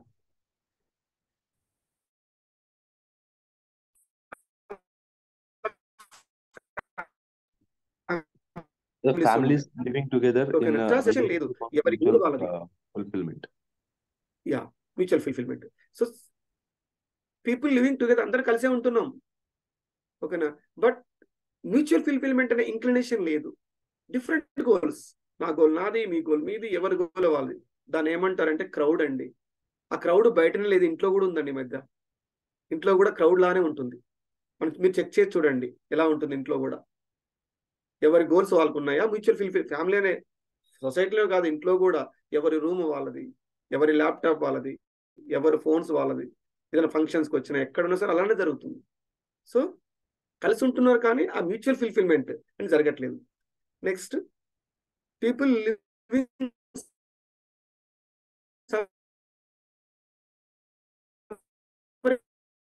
ఎవరికి వారు సపరేట్ గా ఉంటున్నారు. Opposition feeling, society, next crowd and battle field. ఇప్పుడు మనం చూస్తే ఎగ్జిస్టింగ్ సినారియో సొసైటీని చూస్తే ఎక్కువ శాతం ఎక్కడ కనపడుతుందండి సొసైటీ? సమాజము దేన్ని రిప్రజెంట్ చేస్తుంది? మనం అనుకున్న సొసైటీ, మనం ఏదైతే సొసైటీ అనుకుంటున్నామో అది దేన్ని రిప్రజెంట్ చేస్తుందండి? ఎక్కువ శాతం anyone can unmute and tell. Crowd దేన్ని ఎక్కువగా రిప్రజెంట్ చేస్తుంది? మీరు అర్థం చేసుకో, చూడండి ఎలా జరుగుతుంది అనేది. దాని సొసైటీ అంటున్నాము మనము. సో ఎలా ఉంటుంది ఇప్పుడు ప్రస్తుతం ఉన్న సొసైటీ? మనం అనుకుంటున్నాం సొసైటీ అని మనం అనుకుంటున్నాం దాన్ని. దాన్ని కొంచెం ఎక్స్ప్లోర్ చేద్దామండి. People are living together, families are living together in relationship fulfilment of the mutual happiness and mutual prosperity. చూడండి, ఇప్పుడు 4 లెవెల్స్ ఉన్నాయి కదా, ఓకేనా. Individual level, family level, society level and nature level. ఈ 4 లెవెల్స్ ఉన్నాయి కదా. నేను ఫస్ట్ లెవెల్ చూస్తాను, ఇండివిజువల్. ఇండివిజువల్ లెవెల్లో ఏం కావాలండి? Every individual wants to be happy and prosperity. Yes are no? Every individual wants to be happy all the time, ఓకేనా. Happiness కావాలి ఇండివిజువల్కి, ఓకేనా. ఇండివిజువల్కి హ్యాపీనెస్ గా ఉండాలంటే ఏం కావాలి? మెటీరియల్ కావాలన్నా, రైట్ అండర్స్టాండింగ్ కావాలన్నా? ఇండివిజువల్ హ్యాపీగా ఉండాలంటే మెటీరియల్ తోటి హ్యాపీగా ఉండగలడా? రైట్ అండర్స్టాండింగ్ కావాలి. అంటే రైట్ అండర్స్టాండింగ్, రైట్ ఫీలింగ్స్ ఎప్పుడైతే ఏదైతే ఇండివిజువల్ గా ఉంటుందో, ఓకేనా, ఆ ఇండివిజువల్ హ్యాపీగా ఉంటాడు. సపోజ్ మళ్ళీ ఫ్యామిలీకి తీసుకోండి. ఇప్పుడు ఫ్యామిలీలో ఇండివిజువల్స్ ఉంటారు కదండి. అంటే ఫస్ట్ దాంటే ఎవ్రీ ఇండివిజువల్ అండర్స్టాండింగ్ ఉంటే, ఆ ఎవ్రీ ఇండివిజువల్ అండర్స్టాండింగ్ ఉంటే ఫ్యామిలీ దగ్గరికి వచ్చేసరికి ఆ ఫ్యామిలీలో ప్రాస్పరిటీ అనే ఫీలింగ్ ఉంటుందండి, ఓకేనా. అంటే every individual has understanding in the family, ఓకేనా. సో ద ఫ్యామిలీలో ఉండేది ఏంటంటే ప్రాస్పరిటీ, సమృద్ధి అనే ఫీలింగ్ ఉంటుంది, ఓకేనా. సమృద్ధి అనేది ఇండివిజువల్ గా చూడలేమండి. సమృద్ధి అనేది ఫ్యామిలీ లెవెల్లో చూడాలి. సమృద్ధి గురించి ఇంతకుముందు క్లాస్లో కూడా చెప్పారు కదా. Feeling of having more than required physical facilities, that is called prosperity. ఈ ప్రాస్పరిటీ అనేది ఇండివిజువల్ గా చూసేది కాదండి. ఈ prosperity at the level of the family, ఫ్యామిలీలో ఫీల్ కావాలి, అది ప్రాస్పరిటీ అనే ఫీలింగ్ ఫ్యామిలీలో ఉండాలి. ఓకేనా? సో ఎప్పుడైతే ఫ్యామిలీలో ప్రాస్పరిటీ అనే ఫీలింగ్ ఉందో, ఓకేనా, అందరు సమృద్ధిగా ఫీల్ అవుతున్నారు. అప్పుడు సొసైటీ ఎలా ఉంటుందండి? సొసైటీ ఫియర్లెస్ ఉంటుంది. ఓకేనా? సో సొసైటీలో హార్మోనీ ఉంటుంది.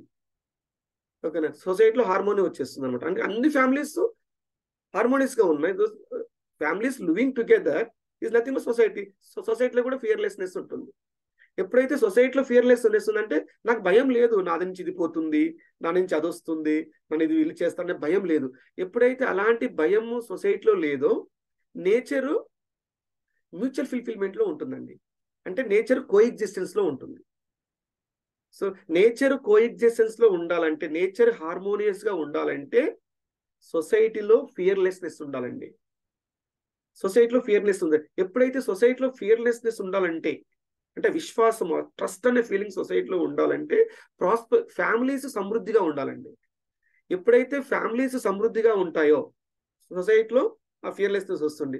ఫ్యామిలీస్ సమృద్ధిగా ఉండాలంటే ఒక ఇండివిజువల్ కు అండర్స్టాండింగ్ ఉండాలండి. ఇండివిజువల్ అండర్స్టాండింగ్ ఉంటే ఫ్యామిలీలో ప్రాస్పరిటీ ఉంటుంది. ఫ్యామిలీస్ ప్రాస్పరిగా ఉంటే ఫియర్లెస్నెస్ సొసైటీ ఉంటుంది. సొసైటీ ఫియర్లెస్నెస్ ఉంటే నేచర్ కోఎగ్జిస్టెన్స్ లో ఉంటుంది. సో నేచర్ కోఎగ్జిస్టెన్స్ లో ఉండాలంటే ఎక్కడ స్టార్ట్ కావాలి మనము? ఎక్కడ స్టార్ట్ కావాలి? Right understanding. యా, అంటే మనలోనే మార్పు రావాలి. మనం స్టార్ట్ చేయాలి. ఫస్ట్ ఇండివిజువల్ గా స్టార్ట్ కావాలి. సార్ ఒక డౌట్ ఉంది. Yes sir.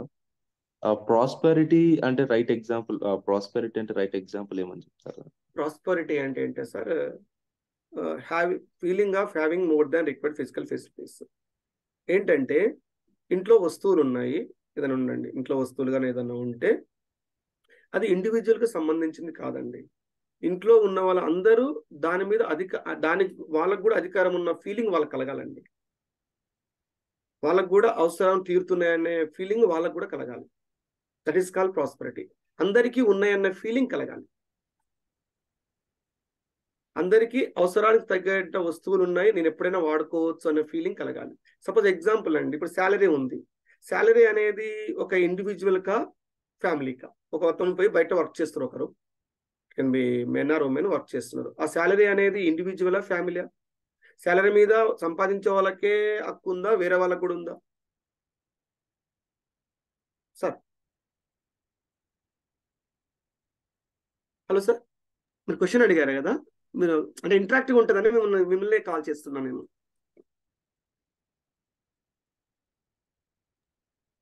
వేరే వాళ్ళకి కూడా ఉంటుంది సార్. యా, ఆ ఫీలింగ్ కలగాలన్నమాట. ఆ ఫీలింగ్ లేకపోతే వాళ్ళు ప్రాస్పర్ గా ఫీల్ కారు. నాకు తక్కువ ఉంది అనిపిస్తుంది. ఎప్పుడైతే తక్కువ ఉంది అనిపించిన వాళ్ళు ఉన్నారో ఫ్యామిలీలో, వాళ్ళు నెక్స్ట్ సొసైటీకి కాజ్ అవుతారండి. నెక్స్ట్ అంటే సొసైటీపై వెళ్ళిపోతుంటారు. నాకు లేదు ఇంట్లో అనే ఫీలింగ్ కలిగింది, వాళ్ళు సంపాదించుకోవడానికి కానీ ఏదైనా చేయడానికి కానీ, ఇది చేసి ఇలా ఉంటుంది. ప్రాస్పరిటీ నాట్ ఓన్లీ మనీ అండి, ఇన్ కేస్ ఆఫ్ టైం కూడా అండి. తన్ మన్ ధన్ అంటే మనసుకు సంబంధించింది, శరీరానికి సంబంధించింది, మనీకి సంబంధించింది. ఈ మూడిట్లో ప్రాస్పరిటీ ఉండాలి. ఇంట్లో టైం ఇవ్వలేదు, ఓకేనా, టైం నాకు ఇస్తున్నారు అనే ఫీలింగ్ నాకు లేదు ఇంట్లో. ఆ ప్రాస్పరిటీ అనే feeling with respect to time కలగలేదు, quality time. Then we expect that time from out side. నాకు వస్తువులు సరిగ్గా లేవు, ఇంట్లో వస్తువులు ఉన్నాయ ఫీలింగ్ నాకు కలగలేదు. Then we expect that from out side, అంటే బయట నుంచి పొందడానికి ప్రయత్నిస్తాం. సో ఈ ఫ్యామిలీ ప్రాస్పరిటీ అనే feeling at the level of the family చూడాలండి. ఎవరైతే ఏ ఇండివిజువల్ అయితే ఫ్యామిలీలో ఆ prosperity feel కాలేదో they exploit the society. అది స్లోగా వెళ్తుంది, నెక్స్ట్ చూపిస్తాను. ఇక్కడ ఫస్ట్ ఇండివిజువల్ స్టార్ట్ కావాలి, then slowly family and society and nature. చెప్పండి మేడం. ఒక క్వశ్చన్ సార్. సో అదే ఇండివిజువల్ నీడ్స్ కూడా, ఫర్ సపోజ్ అది టైం టు టైం కొన్నిసార్లు కొత్త ఆప్షన్స్ రావడం వల్ల అవ్వచ్చు, చేంజ్ అవుతూ ఉంటది కదండి. మరి అది అక్కడ సమృద్ధి ఎలా ఫీల్ అవుతారండి? అంటే సజెషన్ అడుగుతున్నాను. లేకపోతే మీకు అవసరం అని రికగ్నైజ్ చేయాలి. What you want. సపోజ్ సే మీకు ఇక్కడ ఇప్పుడు వర్క్షాప్ అవుతుంది, ఆన్లైన్ లో అవుతుంది, ఆఫ్లైన్ లో అవ్వట్లేదు. మీకు మొబైల్ ఫోన్ లేదు, ఓకేనా. మొబైల్ ఫోన్ లేనప్పుడు నాకు అవసరం అనిపించింది ఇప్పుడు మొబైల్ ఫోన్, నేను రికగ్నైజ్ చేశాను నా నీడ్. ఎందుకు నాకు మొబైల్ ఫోన్ కావాలి? ఈ వర్క్షాప్ అటెండ్ కావాలి. ఎందుకు నేను వర్క్షాప్ అటెండ్ కావాలి? జ్ఞానం సంపాదించుకో సంథింగ్ కదండి. అవునండి. ఓకేనా? ఇప్పుడు నాకు మొబైల్ ఫోన్ లేదు కాబట్టి understand what I need actually. I recognize that. A recognition should be based on the understanding. ఇప్పుడు నేను దాని కొరకు ప్రయత్నిస్తాను. ఇప్పుడు వర్క్షాప్ కట్టడానికి మొబైల్ ఫోన్ లేదు. సపోజ్ మా ఇంట్లో వేరే వాళ్ళ దగ్గర ఉంది మొబైల్ ఫోన్. ఓకేనా? వాళ్ళు రిక్వెస్ట్ చేశాను, నాకు మొబైల్ ఫోన్ ఇవ్వని అటెండ్ అవుతాను. వాళ్ళ దగ్గర కూడా లేదు. ఓకేనా? ఇంకా వేరే వాళ్ళు లేదు. నేను కొంచెం ఇంకా నెక్స్ట్ టైం అర్థమైపోయి అంటే మొబైల్ ఫోన్ ఉంటే అటెండ్ కాగలను, లేకుంటే రికార్డెడ్ వర్షన్ ఉంటే తర్వాత చూసుకో సంథింగ్ ఏదో దానికి ఆలోచిస్తాను. ఓకేనా? లేకపోతే నేను ఏమంటున్నానంటే లేకపోవడం దాన్ని లేకున్న ప్రాస్పెక్ట్ అనేది చెప్పట్లేమండి. అర్థం చేసుకోవాలి ఏం కావాలనేది నేను అర్థం చేసుకోవాలి. సో ఈ మొబైల్ ఫోన్స్ కానీ ఇది ఏ వస్తువు తీసుకున్నా not for the status symbol అండి, కాదు. We are using for the higher cause, not for the entertainment, to understand something అనే కాన్సెప్ట్ లో ఈ వస్తువులన్నీ యూజ్ చేస్తున్నాము. వస్తువులు కానీ ఈవెన్ బాడీ కూడా అంతేనండి. బాడీని కూడా నన్ను నేను హ్యాపీగా పెట్టుకోవడానికి ఈ బాడీని ఒక సాధనంగా యూజ్ చేసుకుంటున్నాను, ఇన్ఫర్మేషన్ తీసుకోవడానికి. ఎస్ మేడం, అది సార్. ఇంకొకటి సార్, అంటే అది ఈ పాయింట్ లోనే ఫర్ సపోజ్ నాకు నేను ఎస్టిమేట్ చేయాలనుకుంటున్నాను, ప్రాస్పెరిటీగా నేను ఉన్నానా లేదా, నాకు ఈ రోజున కావాల్సిన నీడ్స్ కి సరిపడగా నాకు ఉందా, నేను లేకపోతే నాకు కావాల్సిన వాటిని నేను సంపాదించుకోగలుగుతున్నానా అన్న ఎబిలిటీ నాకు ఉందా లేదా అని. సో ఫర్ సపోజ్ సమ్హో ఇవాళ ఎస్టిమేట్ చేశాను నాకు ఒక 10,000 చాలు అని, కానీ ఒక 2 months పోయాకో 1 year పోయిన తర్వాత డెఫినెట్లీ చేంజ్ అవుతుంది అది. అంటే మనం అప్పుడు మళ్ళీ ఎస్టిమేట్ చేయాలా సార్, లేకపోతే బేస్డ్ ఆన్ మన రిక్వైర్మెంట్ అండి. ఆ రిక్వైర్మెంట్ దేని ఆధారంగా ఇస్తున్నాను అనేది చాలా ఇంపార్టెంట్ క్వశ్చన్ అండి. అది దేని ఆధారంగా నేను అది ఫిక్స్ చేసుకున్నాను. ఆ 10,000 కానీ 20,000 కానీ ఒక మొబైల్ ఫోన్ కానీ టీవీ కానీ ఇల్లు కానీ దేని ఆధారంగా ఫిక్స్ చేశాను దాన్ని నేను, అది చాలా ఇంపార్టెంట్ అండి. అంటే 2 floor బిల్డింగ్ కట్టాను నేను, 2 floor బిల్డింగ్ కట్టాను. అప్పటి వరకు మా వీధిలో 1 floor బిల్డింగ్సే ఉన్నాయి. ఓకేనా? ఇప్పుడు కొద్ది రోజుల తర్వాత 5-6 సంవత్సరాల తర్వాత ఏమైందంటే వాళ్ళు పక్క వాళ్ళు కానీ చుట్టూ ఉన్నా కానీ 4 floor బిల్డింగ్ కట్టారు. నాకు 2 floor బిల్డింగ్ ఉంది కాబట్టి నేను 2 floor కట్టుకున్నాను. వాళ్ళు ఎలా కట్టుకుని నాకు సంబంధం లేదు. నాకు 2 floors అవసరం ఉంది కాబట్టి నేను 2 floors కట్టుకున్నాను. అలా ఫీలింగ్ నాకు ఉన్నప్పుడు నేను హ్యాపీగానే ఉంటాను, నాకు డౌటే లేదు అందులో. అని వాళ్ళు 4 floors కట్టి నేను 5 floors కట్టాలి ఇప్పుడు ఇంకా అనేది ఉన్నప్పుడు ఇంకా స్టార్ట్ అవుతుందండి. ఎందుకో తెలియదు 5 floors ఎందుకంటే నాకు హ్యాపీనెస్ ఉండడానికి సంథింగ్ ఏదో కాజ్ వల్ల స్టార్ట్ చేస్తారు మీరు. ఇంకా దాని కొరకు టైం అక్కడ తీసి ఇక్కడ తీసి అన్ని తీసేసి పెట్టేస్తుంటాం. ఇంత ముందుకు 2 floors కట్టడానికి నాకు 8 hours సరిపోయింది. ఓకే, అయిపోయింది. ఇప్పుడు 5 floors కట్టాలి కదా, 8 hours సంపాదన సరిపోదు, ఇంకా 10 hours 12 hours 15 hours తీసేస్తాం. సో అక్కడ వేరే టైం ఫ్యామిలీ టైం తీసేసాం కదా, ఫ్యామిలీ ప్రాస్పెక్ట్ ఫీల్ అవ్వట్లేదు టైంలో, ఆ టైంని వేరే దగ్గర నుంచి చూస్ చేసుకుంటాం. ఇదండి. అంటే ఇది చిన్న చిన్నగా మనం వర్కౌట్ చేస్తుంటే అవుతుంటదండి. అంటే ఈ ఎస్టిమేషన్ కూడా కంటిన్యూస్ ప్రాసెస్. Continue process. ఒకసారి తగ్గొచ్చండి. ఇప్పుడు మీరు చెక్ చేసుకుంటే understand the feeling of prosperity. ఒకసారి మన వస్తువులు చూస్తే మీరు టచ్ చేసి చూడండి, ఒకసారి చూస్తే నేను కూడా కలుగుతుందండి. నేను అంటే ఇఫ్ ఇట్ ఇస్ టైం తగ్గిన ఎగ్జాంపుల్ కూడా ఉన్నాయి సార్. అంటే ఫర్ సపోజ్ కొన్నిసార్లు లేడీస్ చాలా గోల్డ్ ఆ మోడల్ ఈ మోడల్ అనుకుంటాం కదా, అది very expensive. Some times maybe feel అయ్యి ఇప్పుడు ఆర్టిఫిషియల్ కూడా చాలా తక్కువ వచ్చేస్తున్నాయి అనుకుంటే దీన్ని ఇన్వెస్ట్మెంట్ చేయము, సో ఆటోమేటిక్ గా తగ్గిపోతుంది. ఏదేనండి, కొంచెం మనకు అండర్స్టాండింగ్ లెవెల్ పెరుగుతూ ఉంటే మనకు ఇంత ముందుకు అవసరమైన వస్తువులు అనవసరం అనిపిస్తాయి, లేని వస్తువు క్లియర్ కనపడతాయి. ఇది లెవెల్ ఆఫ్ అండర్స్టాండింగ్ అండి. స్టెప్ బై స్టెప్ మనము చేసుకుంటే. అండ్ ఫ్యామిలీ లెవెల్లో ప్రాస్పెరిటీ ఎలా తీసుకురాగలుగుతాం సార్ అందరికి, అంటే అప్ టు స్పౌస్ ఇమ్మీడియట్ గా మాత్రం ఆల్రెడీ ఎగ్జిస్ట్ ఆ సెటప్ లో ఉంటే ఓకే, ఇమ్మీడియట్ గా వచ్చేది కాదండి ఇది. ఎవరికైతే ఇండివిజువల్ లో ఎవరైతే రైట్ అండర్స్టాండింగ్ ఎక్కువగా ఉంటుందో సో వాళ్ళు చూడగలుగుతారండి ఇవన్నీ. ఇప్పుడు మీ కిడ్స్ ఉన్నారనుకోండి, కిడ్స్ కానీ ఇంట్లో వాళ్ళు ఉన్నారనుకోండి, వాళ్ళకు బాడీ సెల్ఫ్ ఉంటుంది. ఓకేనా? ఆ సెల్ఫ్ పట్ల నేను రెస్పాన్సిబిలిటీ తీసుకున్నాను అనుకోండి. ఓకేనా? రెస్పాన్సిబిలిటీ తీసుకుంటే ఏంటి, సెల్ఫ్ కావాల్సింది హ్యాపీనెస్ ఉండడానికి ఏం కావాలి, వాళ్ళకి రైట్ అండర్స్టాండింగ్ కావాలి. రైట్ అండర్స్టాండింగ్ కావాలంటే వాళ్ళు కొన్ని ఇన్ఫర్మేషన్ పొందడానికి కొన్ని టూల్స్ కానీ ఏదైనా యూజ్ చేయాల్సి వస్తుంది. వాళ్ళకి ఏ టూల్ కావాలనేది నేను ముందుగా కనుక్కోవాలి. అర్థమవుతుంది మేడం. అంటే ఓకే సార్. వాళ్ళ అంటే అవసరాలు కూడా నేను ముందే recognize ఇన్లాస్ దగ్గర కూడా మనం వాళ్ళు కూడా సమృద్ధిగా ఫీల్ అవ్వాలి. ఫర్ సపోజ్ మీరు అన్నా కదా ఇందాక మన శాలరీ అందరి యొక్క హక్కు అన్నట్టు ఫీల్ అవ్వాలి అంటే అది ఏ విధంగా జరుగుతుంది సార్? అంటే ఆ ఫీలింగ్ కలగాలండి. మనం ఇవ్వని అవసరం లేదు అసలు. వాస్తవానికి టక్కుని తీసేసి వాళ్ళకి ఫీలింగ్ ఎప్పుడు కలుగుతుంది? సపోజ్ మా బాబుకు చాక్లెట్ అడుగుతుని కొనివ్వట్లేను, ఆయన ఓకే పెన్సిల్ కావాలి, నేను కొనివ్వట్లేను, ఆ ఓకే నోట్బుక్ ఓకే కావాలి, నేను కొనివ్వట్లేను.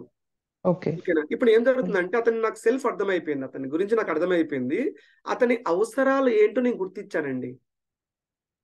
అంటే అతను అనుకోగానే వెళ్ళిపోతుంది, పెన్సిల్ వస్తుంది, ఎరేజర్ వస్తుంది, అది ఇవి వస్తుంది, ఇది మన నోట్బుక్ ఇవన్నీ వస్తున్నాయి కదా. అతను ఫీల్ అవుతాడు, అంటే నాకు కావాల్సింది వస్తుంది. అంటే వాత్సల్యం ఎప్పుడైతే ఉంటుందో ఈ మమత అనేది న్యాచురల్ ఫ్లో అండి. ఓకే సార్, అర్థమైంది సార్. వాత్సల్యం Got you. ఉంటే మమత న్యాచురల్ ఫ్లో, దానికి Yeah. నాకు వస్తువులు అవసరం ఉంటుంది. ఆ ఫీలింగ్ కంటే ఇప్పుడు ఏమవుతుందంటే అది ఇవ్వలేదు అనుకో మనము, వాళ్ళు ఇంకా వెయిట్ చేస్తారు.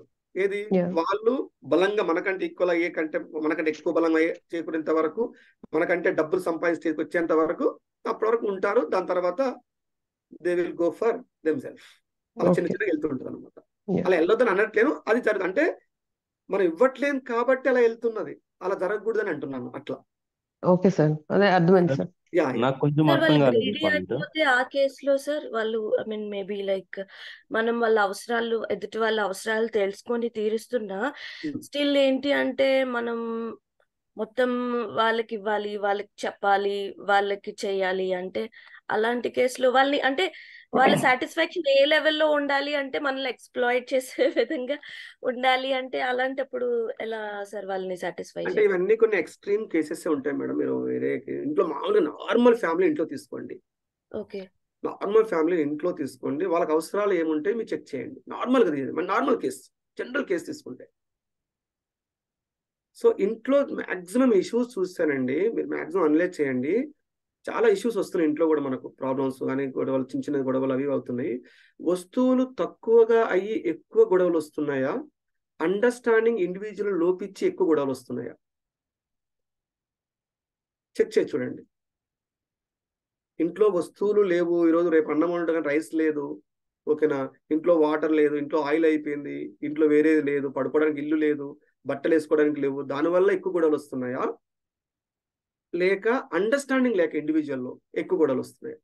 మనకు రైట్ అండర్స్టాండింగ్ లేకుండా ఉండడం వల్ల.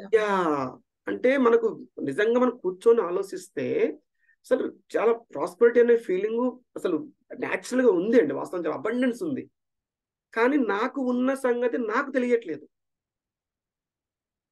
ఇప్పుడు నన్ను నేను ఫ్యామిలీలో సెంటర్ పెట్టుకున్నప్పుడు ఐఎమ్ ద రెస్పాన్సిబిలిటీ.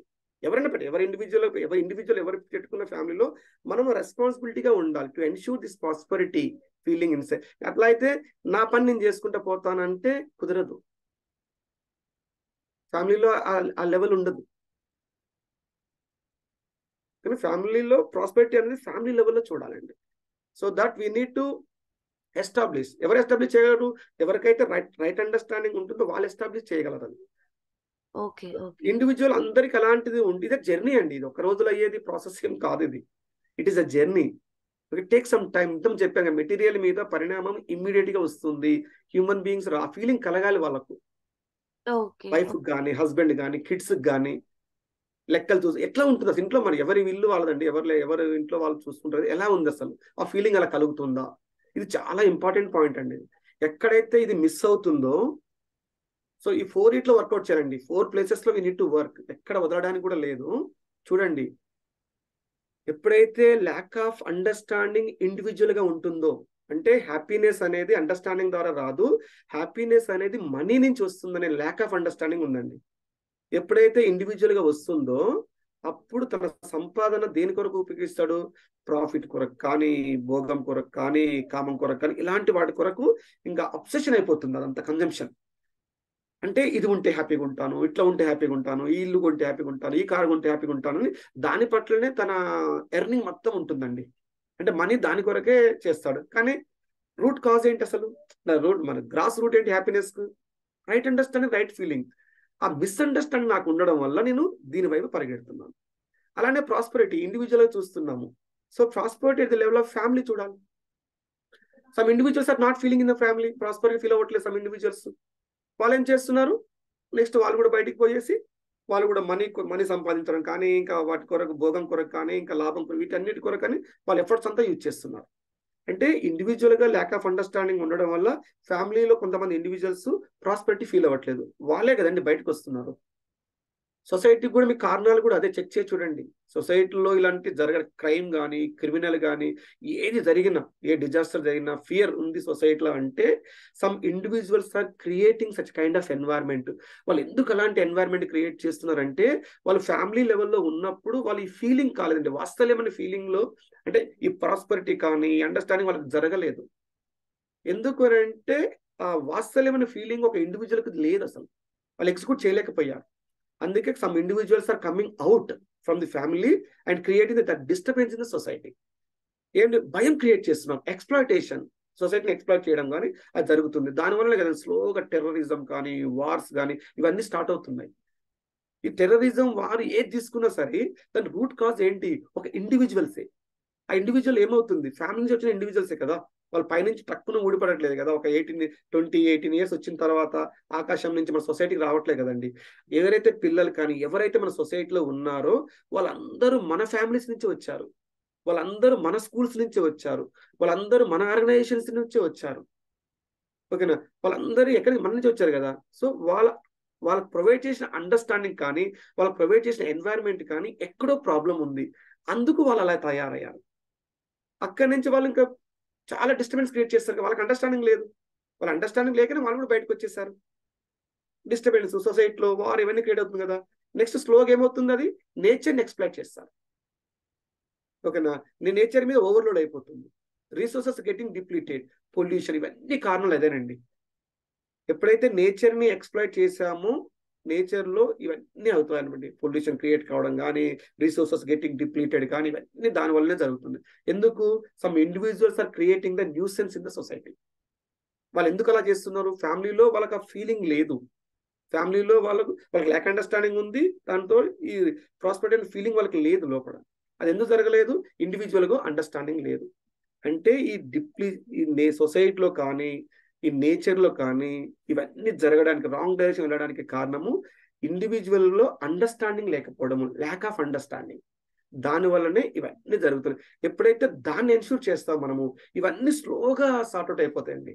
ఇప్పుడు ఇమీడియట్గా ఇప్పుడు సొసైటీలో చాలా జరుగుతుంది. నేను హ్యాపీగా ఉంటే అయిపోతుందా? అలా జరగదు. ఇమీడియట్గా జరగదండి, అలా ఉండదు.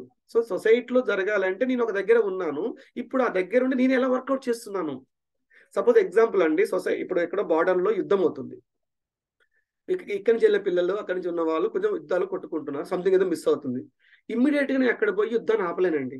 రైట్ అండర్స్టాండింగ్, జీవన విద్య బాగుంటుంది అన్ని చేత యుద్ధాన్ని ఆపలేదు.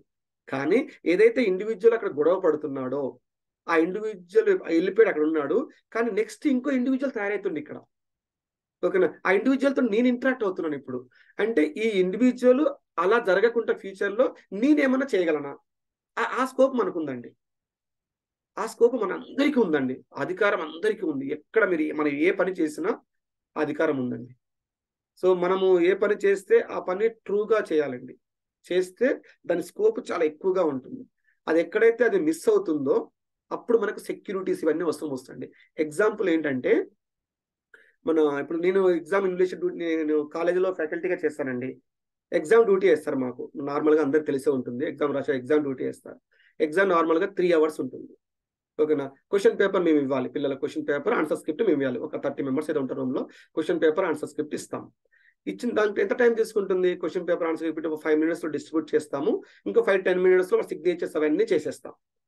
ఓకేనా? ఇంకా వాళ్ళు రాయడం స్టార్ట్ చేస్తారు. లాస్ట్కు 5 టైం అనౌన్స్ చేస్తాము, పేపర్ కలెక్ట్ చేసుకుంటాము. లాస్ట్కు 3 hours తర్వాత టైం అనౌన్స్ చేసి పేపర్ కలెక్ట్ చేసుకుంటాం. ఓకేనా? ఫస్ట్ 10 to 15 minutes తర్వాత ఎంటైర్ దట్ డ్యూరేషన్ నా రోల్ ఏం లేదు ఇంకా. ఓకేనా? సో లాస్ట్కి వచ్చి పేపర్ కలెక్ట్ చేసుకుంటాను. సో నేను అక్కడ ఉండవలసిన అవసరం ఏంటి అసలు? క్లాస్లో వాళ్ళే రాసుకోవాలి ఎగ్జామ్. నా అవసరం ఉందా అండి అక్కడ? ఆన్సర్ చేయండి. కాపీ కొట్టకుండా చూసుకోవడం అవసరం. అంటే వాళ్ళు కాపీ కొట్టకుండా చూసుకోవాలి. వాళ్ళు కాపీ ఎందుకు కొడుతున్నారు? కాపీ కొట్టడం రైటా రాంగా? వాళ్ళకి తెలియకపోవడం వల్ల రాంగ్. Yes, wrong. అంటే when ever we are not true to our self we need security. ఇలాంటివన్నీ అదేనండి. అంటే మనము మనలా అంటే హానెస్ట్ కానీ మనం రైట్ అండర్స్టాండింగ్ లేక ఇదంతా అన్ని జాబ్స్ అని అలానే వచ్చినాయి కదండి. సెక్యూరిటీ జాబ్స్, సీసీ కెమెరాలు, ఇవన్నీ మనం డెవలప్మెంట్కి సింబల్ పెట్టాము. ఎందుకు సీసీ కెమెరాలు కావాలి? దొంగను పట్టుకోవడానికి, అంతే కదా, అలా కనపడుతుంది అంత. కాబట్టి దాన్ని మనం సెక్యూరిటీ అన్నాము. ఓకేనా? ఇవన్నీ అంటే మనకు మనము నిజాయితీగా లేకపోవడం వల్ల వచ్చిన ప్రాబ్లమ్స్ ఇవన్నీ. ఈ ప్రొఫెషన్స్ ఇవన్నీ జాబ్స్ అన్ని అలా క్రియేట్ అయినాయి. నేను అలాంటి అంటే చిన్న చిన్న ఉండొద్దు అన్నట్లేను, నార్మల్గా చెప్తున్నాను. ఇది జరుగుతుందండి because of lack of understanding. అక్కడ వర్కౌట్ చేయాలి. అక్కడ వర్కౌట్ చేసే చిన్నగా ఇది నెక్స్ట్ జనరేషన్ కొన్ని సంవత్సరాల తర్వాత న్యాచురల్గా అయిపోతుందండి. So in the direction we have the hope. Hope ఉండి ఆ డైరెక్షన్ లో ఉంటుందని చెప్పేసి ప్రపోజల్ పెట్టి ఆ డైరెక్షన్ లో వర్క్ చేస్తున్నామండి. ఈ కాన్సెప్ట్ అలా డిరైవ్ చేసింది అనమాట. సో ఇక్కడ మీకు ఏమన్నా క్యూరియస్ ఉంటే అడగండి. అంటే నేచర్ లో హార్మోనీ ఉండాలంటే సొసైటీలో హార్మోనీ ఉండాలి. సొసైటీలో హార్మోనీ ఉండాలంటే ఫ్యామిలీస్ సమృద్ధిగా ఉండాలి. ఫ్యామిలీస్ సమృద్ధిగా అంటే ఫ్యామిలీస్ లో ఉన్న ఈచ్ ఇండివిజువల్స్ కు రైట్ అండర్స్టాండింగ్, రైట్ ఫీలింగ్స్ ఉండాలి.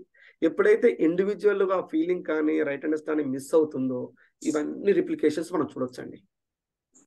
సో ఇది ఇక్కడ నేను కొంచెం ఇది ఎన్ష్యూర్ చేయాలంటే నాకు ఒక వ్యవస్థ కావాలి. జస్ట్ లైక్ కాదు, అందరం వర్క్ చేస్తున్నాం కదా.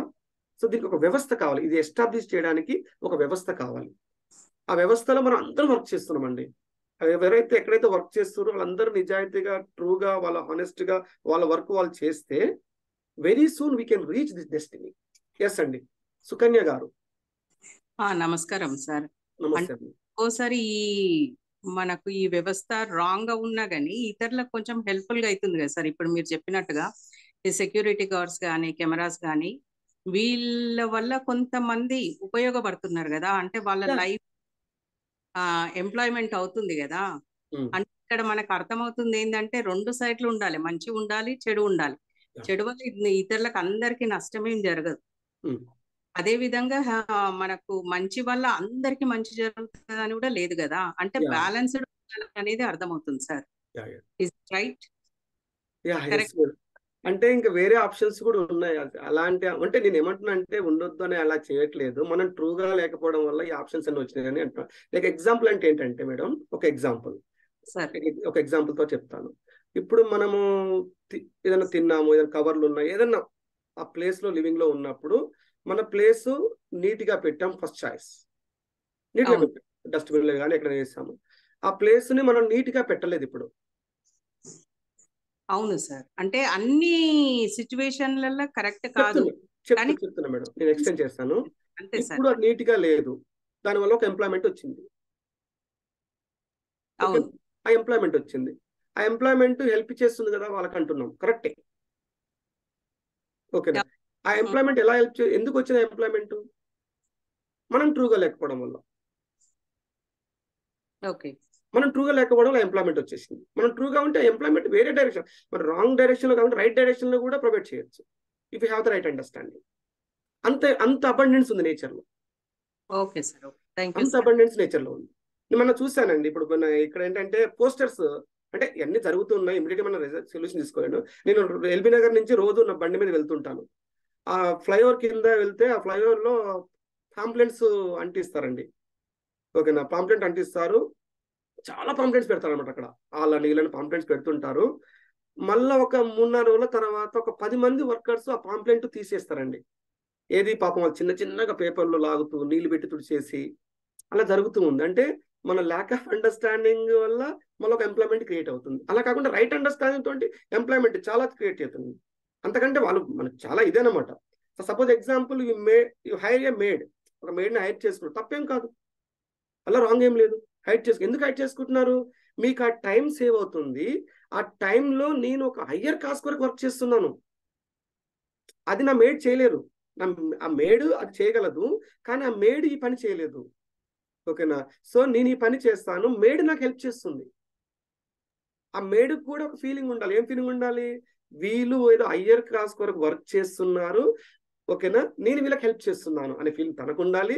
వాళ్ళు నాకు హెల్ప్ చేస్తున్నారు అనే ఫీలింగ్ నాకు ఉండాలి. ఇది మేడం ఇక్కడ. సో నేను హయ్యర్ క్లాస్ కొరకు వర్క్ చేస్తున్నాను, అప్పుడు నేను హైట్ చేసుకుంటాను. ఎందుకంటే రీజన్ ఉంది కదా. ఆ టైంలో నేను వేరేది ఏం చేయట్లేనే. Not I'm using that time for the chit chatting. I'm not using for the time for to watch the movies, something else. No, we need to verify that. Hide చేసుకోవడం కానీ పెట్టుకోవడం కానీ తప్పేం కాదు, by ensuring these things. Okay, next స్వామి గారు, yeah మనకి time ఒక 10 నిమిషాలు మాత్రమే ఉంది. Yeah okay sir. ఇదండి ఇక్కడ చూడండి, వ్యవస్థ అని చెప్పాను కదా, ఇది వ్యవస్థ అండి. 5 డైమెన్షన్స్ ఆఫ్ హ్యూమన్ ఆర్డర్. ఓకేనా, ఇక్కడ అందరికి కనపడుతుంది కదండి ఇది. ఈ వ్యవస్థ మీరు ఏ వర్క్ అన్నా చూసుకోండి, మీరు ఏ పనులు తీసుకోండి నేచర్ లో, సొసైటీలో, అది ఈ 5 డైమెన్షన్స్ లో ఎక్కడో ఒక దగ్గర ఫిక్స్ అవుతుందండి. అక్కడ నేను ట్రూ ఉండాలన్నమాట, ఎక్కడో ఒక దగ్గర ఫిక్స్ అవుతుంది. సపోజ్ చూడండి, ఫస్ట్ డైమెన్షన్ చూడండి, ఎడ్యుకేషన్ అండ్ సంస్కార్, అంటే శిక్షణ, అదే చదువు, సంస్కారం, ఎడ్యుకేషన్ అండ్ సంస్కారం. Next health and self regulation అండి. ఓకే, నెక్స్ట్ ప్రొడక్షన్, వర్క్, ఉత్పాదన, పని. నెక్స్ట్ జస్టిస్, ప్రిజర్వేషన్, ప్రిజర్వేషన్ అంటే సురక్ష. ఓకేనా, జస్టిస్ అంటే న్యాయము. ఓకేనా, ఎక్స్చేంజ్ అండ్ స్టోరేజ్, ఎక్స్చేంజ్ చేయడము, స్టోరేజ్. ఈ వ్యవస్థలు మన సొసైటీలో ఈ వ్యవస్థలు ఉన్నాయి, ఈ వ్యవస్థ ఉందండి. ఈ వ్యవస్థలో 5 డైమెన్షన్స్ ఉన్నాయి కదా, ఏ వర్క్ అని తీయండి, ఈ ఎక్కడో ఒక దగ్గర ఫిక్స్ అవుతుంది. సో ఫస్ట్ వచ్చింది ఏంటి, education and Sanskar. Education and సంస్కారం రైట్ గా ఉంటే, ఓకేనా, that can ensure the right understanding at the level of the individual అండి.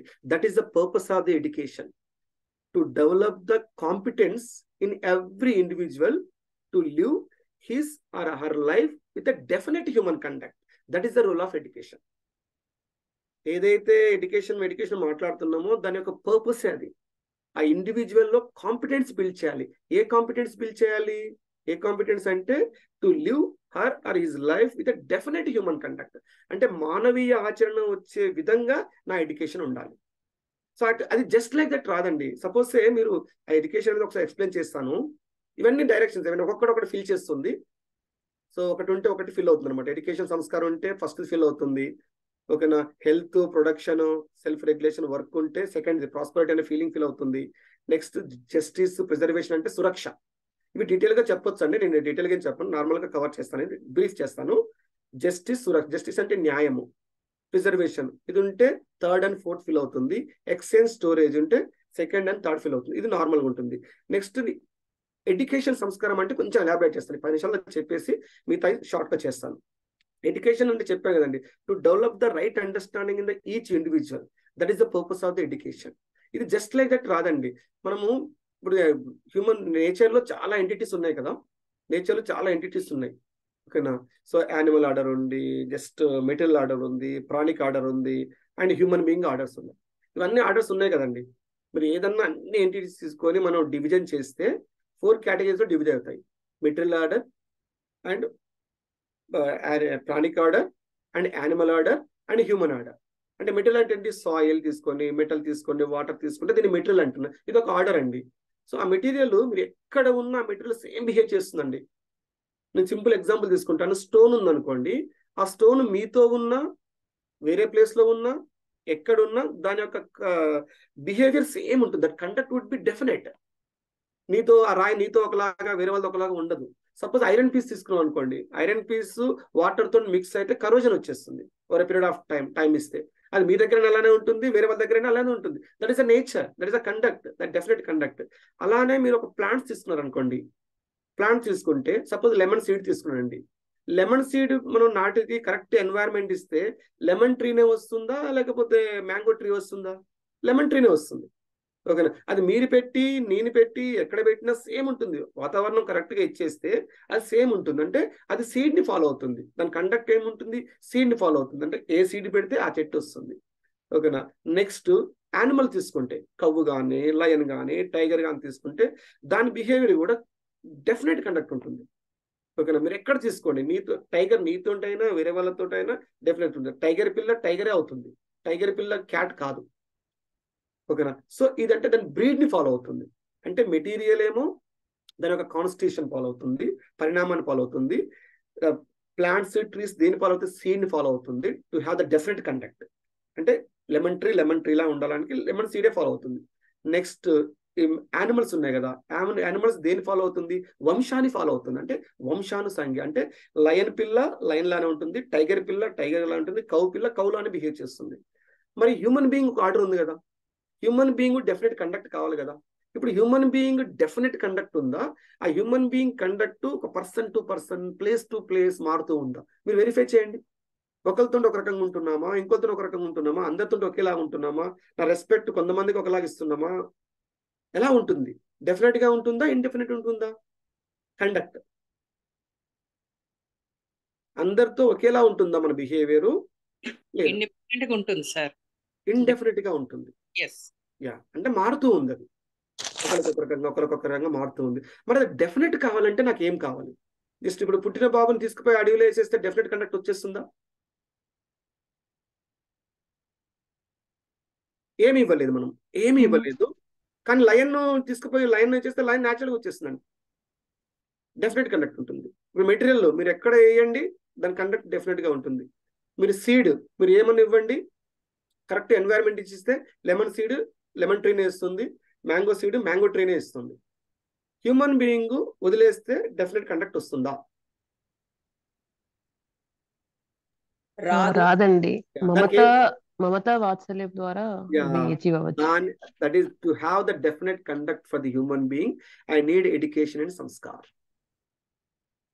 ఎడ్యుకేషన్ అండ్ సంస్కారం కావాలి.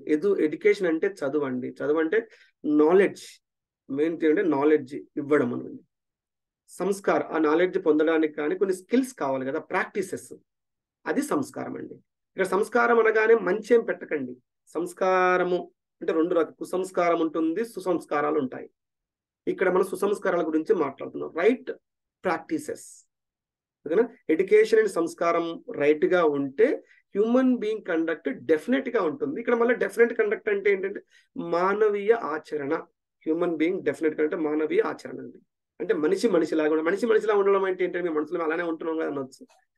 మనిషిలా ఉండడం అంటే ఫ్యామిలీ లెవెల్స్ లో మూల్యాలను ఎన్ష్యూర్ చేయాలి. That is the first point as a human being.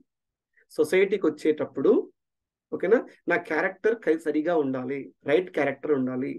ఎప్పుడైతే నేచర్ తోటి ఇంటరాక్ట్ అవుతున్నప్పుడు నైతికతను ఫాలో కావాలి, ఓకేనా. ఇదంట డెఫినెట్ హ్యూమన్ కండక్ట్ అనేది అనమాట. నేచర్ తో ఇంటరాక్ట్ ఉన్నప్పుడు మ్యూచువల్ ప్రాస్పెరిటీ ఉండాలి. సొసైటీలో ఇంటరాక్ట్ అవుతున్నప్పుడు మ్యూచువల్ హ్యాపీనెస్ రీడ్ చేయాలి. అదే ఇండివిజువల్ గా ఉన్నప్పుడు ఫ్యామిలీలో ఉన్నప్పుడు ఆ మూల్యాస్ అనేది ఫ్లో కావాలి. So this is called definite human conduct. దానికి నాకు ఎడ్యుకేషన్ అనే సంస్కారం కావాలి. సో అది జస్ట్ లైక్ దట్ రాదండి. ఎడ్యుకేషన్ సంస్కారం అనేది ఇండివిజువల్ లో జస్ట్ లైక్ దట్ రాదు. సో ఎడ్యుకేషన్ గురించి కొంచెం ఎలాబరేట్ చేస్తానండి. ఎడ్యుకేషన్ చూస్తే మీరు ఏ చైల్డ్ తీసుకున్నా సరే స్టెప్ బై స్టెప్ ప్రాసెస్ ఉంటుంది కదండి. ఇది పెడగాజీ, ఎడ్యుకేషన్ లో పెడగాజీ ఉంటుంది. మీరు ఏ చైల్డ్ తీసుకున్నా స్టెప్ బై స్టెప్ తీసుకుంటే మనం ఇంట్లో మనం ఏదైనా చేస్తే అది చేస్తుంటారు పిల్లలు. చిన్నపిల్లలు చూడండి, మనం అనుకరిస్తూ ఉంటారు. మనం ఏదైనా చేస్తే ఇలా మాట్లాడితే అలా మాట్లాడతారు, ఇలా చేస్తే అలా చేస్తే, ఈ వస్తువు ఇలా పెట్టి అలా పెడుతూ ఉంటారు. నెక్స్ట్ చిన్నగా ఏం చేస్తారు, మనం ఏ భాష మాట్లాడితే ఆ భాష మాట్లాడుతూ ఉంటాం. అంతే కదండి. మన ఇంట్లో తెలుగు మాట్లాడితే పిల్లలు హిందీ మాట్లాడే అవకాశం ఉంటుందండి? లేదు కదా, అలా ఉండదు. మనం ఏం చేస్తే అది చేస్తూ ఇమిటేట్ చేస్తూ ఉంటారు. నెక్స్ట్ చిన్నగా అది ఎవాల్వ్ అవుతుంది, బయటకు వెళ్తూ ఉంటారు. అట్లా కొన్ని హిందీ వర్డ్స్ నేర్చుకుంటారు. అలా చిన్నగా స్టెప్ బై స్టెప్ నడుస్తూ వచ్చేసి వాళ్ళు ఎక్కడికి వస్తారంటే ఒక డిసిప్లిన్ ఫ్రేమ్ లోకి వచ్చేస్తారండి. ఇప్పుడు మీకు ఆరెంజ్ కలర్ బాక్స్ కనపడుతుంది కదా, ఆరెంజ్ కలర్ బాక్స్ అనేది డిసిప్లిన్ అండి. చిన్న స్టెప్ బై స్టెప్ అందరూ అక్కడికి వస్తారండి. అందరూ డిసిప్లిన్ దగ్గర మనం అందరం క్రాస్ చేసాము. ఇంకొచ్చే పిల్లలు కూడా అక్కడ వరకు రావాల్సింది, ఆప్షన్ లేదు వాళ్ళకు. ఏది మనం రైట్ ఎడ్యుకేషన్ సంస్కారంలో ఉంటప్పుడు అక్కడికి వస్తారు. ఇక్కడ మనకు క్వశ్చన్ అండి, ఇక్కడ ఉంటుంది అనమాట మెయిన్ ఇంపార్టెంట్ పాయింట్. ఇక్కడ డిసిప్లిన్ లో పెడుతుంటారు కదా పిల్లల్ని, దేని ఆధారంగా మనం డిసిప్లిన్ లో పెడుతున్నాము? 2 ways ఉంటాయండి. చైల్డ్ ని we can keep the discipline, ఓకేనా. డిసిప్లిన్ పెట్టడానికి కొన్ని ఆధారాలు ఉంటాయి. డిసిప్లిన్ అంటే ఏంటండి, వాళ్ళతో ఏదైనా పనులు చేయించడం అనమాట. ఇది చెయ్యి, అది చెయ్యి, టైంకి ఇది లేవాలి, టైం చదువుకోవాలి, టైం బ్రష్ చేయాలి, ఇవన్నీ డిసిప్లిన్ లో భాగాలనండి. ఆ డిసిప్లిన్ పెట్టేటప్పుడు బ్రష్ చేసుకోవాలి, స్నానం ఇలా చేసుకోవాలి, స్నానం చేసిన తర్వాత టవల్ ఇక్కడ ఆరేయాలి, ఒక బట్టలు ఇలా ఫోల్డ్ చేసుకోవాలి, బ్యాగ్ లో బుక్స్ ఇలా పెట్టుకోవాలి, చెప్పులు ఇక్కడ ఎప్పాలి, ఇవన్నీ చాలా డిసిప్లిన్ పాయింట్స్ ఉంటాయి, ఓకేనా.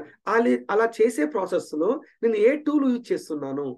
చాలా టూల్స్ ఉంటాయండి. ఫస్ట్ టూల్ వచ్చేసి రివార్డ్. నీకు చాక్లెట్ ఇస్తే చెయ్యి, నువ్వు తొందరగా వచ్చేస్తే నీకు అది కొనిస్తాను, నువ్వు ఇలా చేస్తే నీకు ఇది కొనిస్తాను, నువ్వు ఇలా చేస్తే నేను మూవీ తీసుకెళ్తాను, నువ్వు ఇలా నువ్వు చేస్తే అది చేస్తాను, అలా పెట్టి కూడా చేయొచ్చు కానీ పిల్లలతో పనులు చేయించవచ్చు, మనం చేపిస్తున్నాం కూడా. ఇంకొకటి ఉంటుందండి పనిష్మెంట్, కొడతా, ఇది చేయకపోతే తంతా, గట్టిగా అరిచి, ఇవన్నీ చేస్తాం. ఈ రెండింటితోటి కూడా చైల్డ్ని డిసిప్లిన్ పెట్టొచ్చు. ఓకేనా?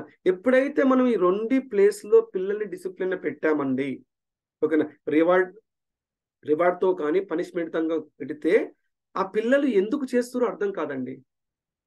ఓకేనా? సో ఇక్కడే మనం కూడా ఈ రెండింటి మధ్యలో మనం కూడా వర్క్ చేస్తే రివార్డ్ కొరకు కానీ పనిష్మెంట్ కూడా మనం పని చేసినా మనం అలిసిపోతామండి. అది కాక పిల్లలకి ఈ రెండు డైరెక్షన్లు పెట్టామనుకోండి, వాళ్ళకి ఎందుకో తెలియదు, కొడతారు కాబట్టి చేస్తున్నారు, తిడతారు కాబట్టి చేస్తున్నారు, చాక్లెట్ ఇస్తుంది కాబట్టి చేస్తున్నారు, అది ఏం లేదు. ఓకేనా? ఈ రెండు వేలో కూడా డిసిప్లిన్ పెట్టడం అనేది రాంగేనండి. కానీ ఇంకొక మెథడ్ ఉంది, ఆ మెథడ్ చెప్తాను. మీరు ఈ మూడిట్లో ఏ మెథడ్ చూస్ చేసుకుంటారో మీరే చెప్పండి. ఒబీడియన్స్ ఇదొకటండి, అంటే ఆజ్ఞాపాలన అంటారు. అంటే చైల్డ్ని డిసిప్లిన్లో పెడుతున్నాను, ఆజ్ఞాపాలనతో పెడుతున్నాను. అంటే సంబంధంలో ఉంచాను నేను చైల్డ్ని. రిజల్ట్ సేమ్, రివార్డ్ ఇచ్చినా అదే పని చేస్తాడు, పనిష్మెంట్ ఇచ్చినా అదే పని చేస్తాడు, తనతోటి నేను ఒబీడియన్స్గా ఉన్నా అదే పని చేస్తాడు. ఈ మూడిట్లో మనకు చాయిస్ ఇస్తే మనల్ని మనం ఎక్కడ పెట్టుకుందాం అనుకుంటామండి?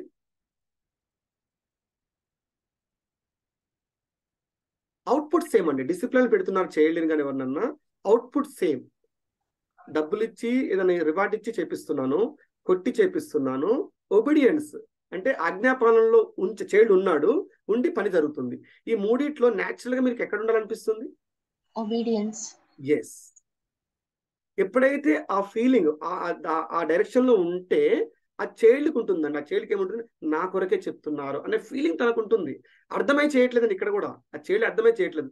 అమ్మ, నాన్న, పెద్దవాళ్ళు నా కొరకే చెప్పారు.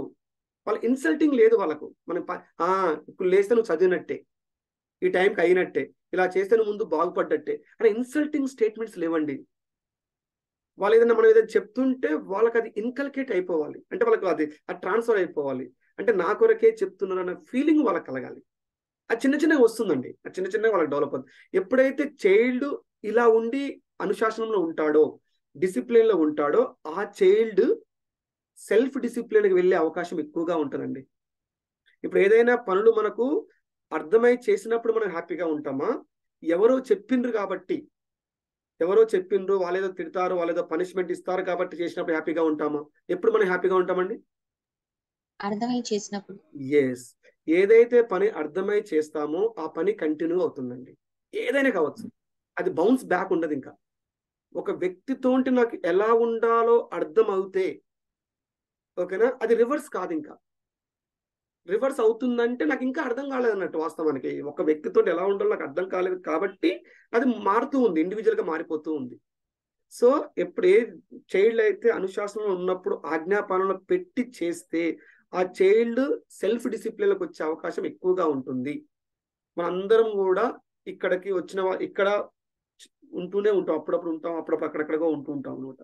That is called self discipline. మనం చెక్ చేసుకోండి, మనం సెల్ఫ్ డిసిప్లిన్ ఉన్నప్పుడే మనం హ్యాపీగా ఉంటామండి. అంటే మనకు అర్థమై చేస్తున్నప్పుడే హ్యాపీగా ఉంటాం. ఇక్కడ నుంచి ఇక్కడ రావడానికి, అంటే బ్లాక్ బి నుంచి బ్లాక్ ఏ రావడానికి ఇమ్మీడియట్ షిఫ్ట్ కాదండి. సో అక్కడ నాకు రోల్ ఆఫ్ ఎడ్యుకేషన్ ఉంది, అదే that is called role of education.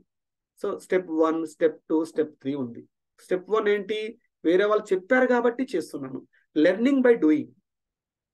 సంబంధంలో ఉన్నారు ఆ చైల్డ్ కానీ ఎవరైనా సంబంధంలో ఉన్నారు, రిలేషన్షిప్ క్రాస్ చేయలేదండి, రిలేషన్షిప్ ఎన్షూర్ చేస్తున్నప్పుడు లెర్నింగ్ బై డూయింగ్.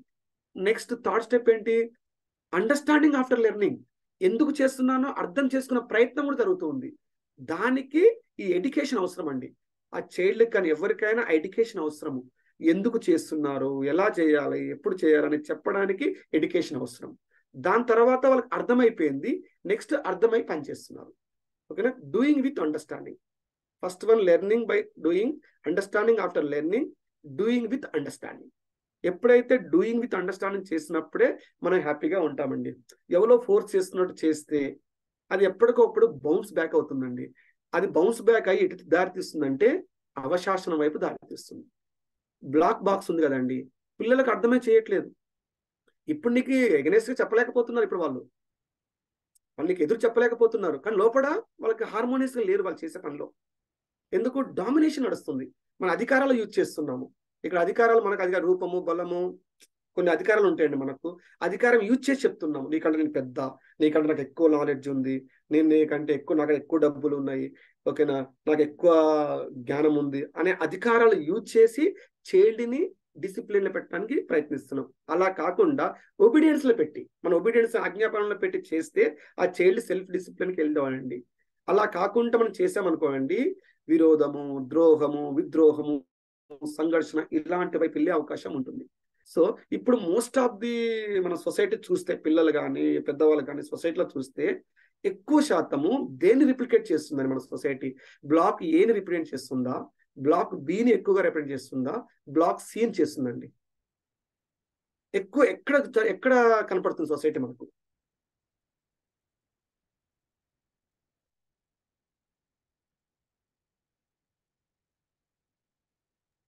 సి కనబడుతుంది సార్. అంటే మనం అది న్యూస్ ఛానల్ పెట్టామంటే యాక్చువల్ న్యూస్ ఛానల్ ని పిల్లలకు చూపించలేకపోతున్నాం, టు బి ఫ్రాంక్. ఒక్క నిమిషం మేడం, సి కనపడుతుంది కదా, సి కనపడడానికి మోస్ట్లీ కారణం ఏంటంటే సెల్ఫ్ డిసిప్లిన్ ఉంది కదా, డిసిప్లిన్ ఉంది కదా, డిసిప్లిన్ దగ్గర నేను ఇంటరాక్ట్ అవుతున్నాను చైల్డ్కి ఏముంది? బాడీ ఉంది, సెల్ఫ్ ఉంది. బాడీకి కావాల్సింది ఏంటి? Physical facilities. సెల్ఫ్ కావాల్సింది హ్యాపీనెస్, ఓకేనా. సో హ్యాపీనెస్ ఎన్షూర్ చేయడానికి నాకు వాత్సల్యం అనే ఫీలింగ్ ఉండాలి. సో ఎప్పుడైతే ఏ ఇంట్లో అయితే పిల్లలు వాత్సల్యానికి లోనవుతారో, ఏ ఇంట్లో అయితే పిల్లలు వాత్సల్యానికి లోనవుతారో ఆ పిల్లలు ఈ సి బ్లాక్ వచ్చే అవకాశాలు చాలా ఎక్కువగా ఉంటాయండి, చాలా ఎక్కువగా ఉంటాయి. ఇప్పుడు సొసైటీలో చూసే సి బ్లాక్ ఎట్లయితే ఉంటుందంటే అది మిస్ అయింది ఎక్కడంటే డిసిప్లిన్ లో వాత్సల్యం మిస్ అయిందండి. ఆ వాత్సల్యం మిస్ అయింది. ఈ రోజు కాకపోయినా ఎప్పుడో ఒకసారి ఈ డైరెక్షన్ వచ్చేస్తారండి. సో చాలా ఫ్యామిలీస్ లో మా బాబు చిన్నప్పుడు బాగానే ఉండే, 10th క్లాస్ వరకు బాగానే ఉన్నాడు, ఇప్పుడు ఇది ఇంటర్మీడియట్ మీద ఇలా బిహేవ్ చేస్తున్నాడు. మా బాబు కాలేజీకి రాకముందు మంచిగా ఉంది, ఇప్పుడు ఎప్పటి నుంచే ఉందండి, చిన్న చిన్నగా యాడ్ అయిపోయి అప్పుడు బయటపడింది. సో గేట్ క్రాస్ చేయడానికి నాకు 100 అడుగులు పడుతుందండి. 1 step, 2nd step, third step, 4th step. అప్పటి వరకు ఇంట్లోనే ఉన్నాడు, బయట వెళ్ళలేదు. కానీ గేట్ క్రాస్ చేయడానికి స్టెప్స్ స్టార్ట్ చేశాడు. 9th, 10th, 100, 101 బయట అడుగు పెట్టేశాడు. ఆ బయట అడుగు పెట్టడమే ఈ అవశాసనం అండి. సో ఇది ప్రాసెస్ అండి, సింపుల్ గా జరగదు.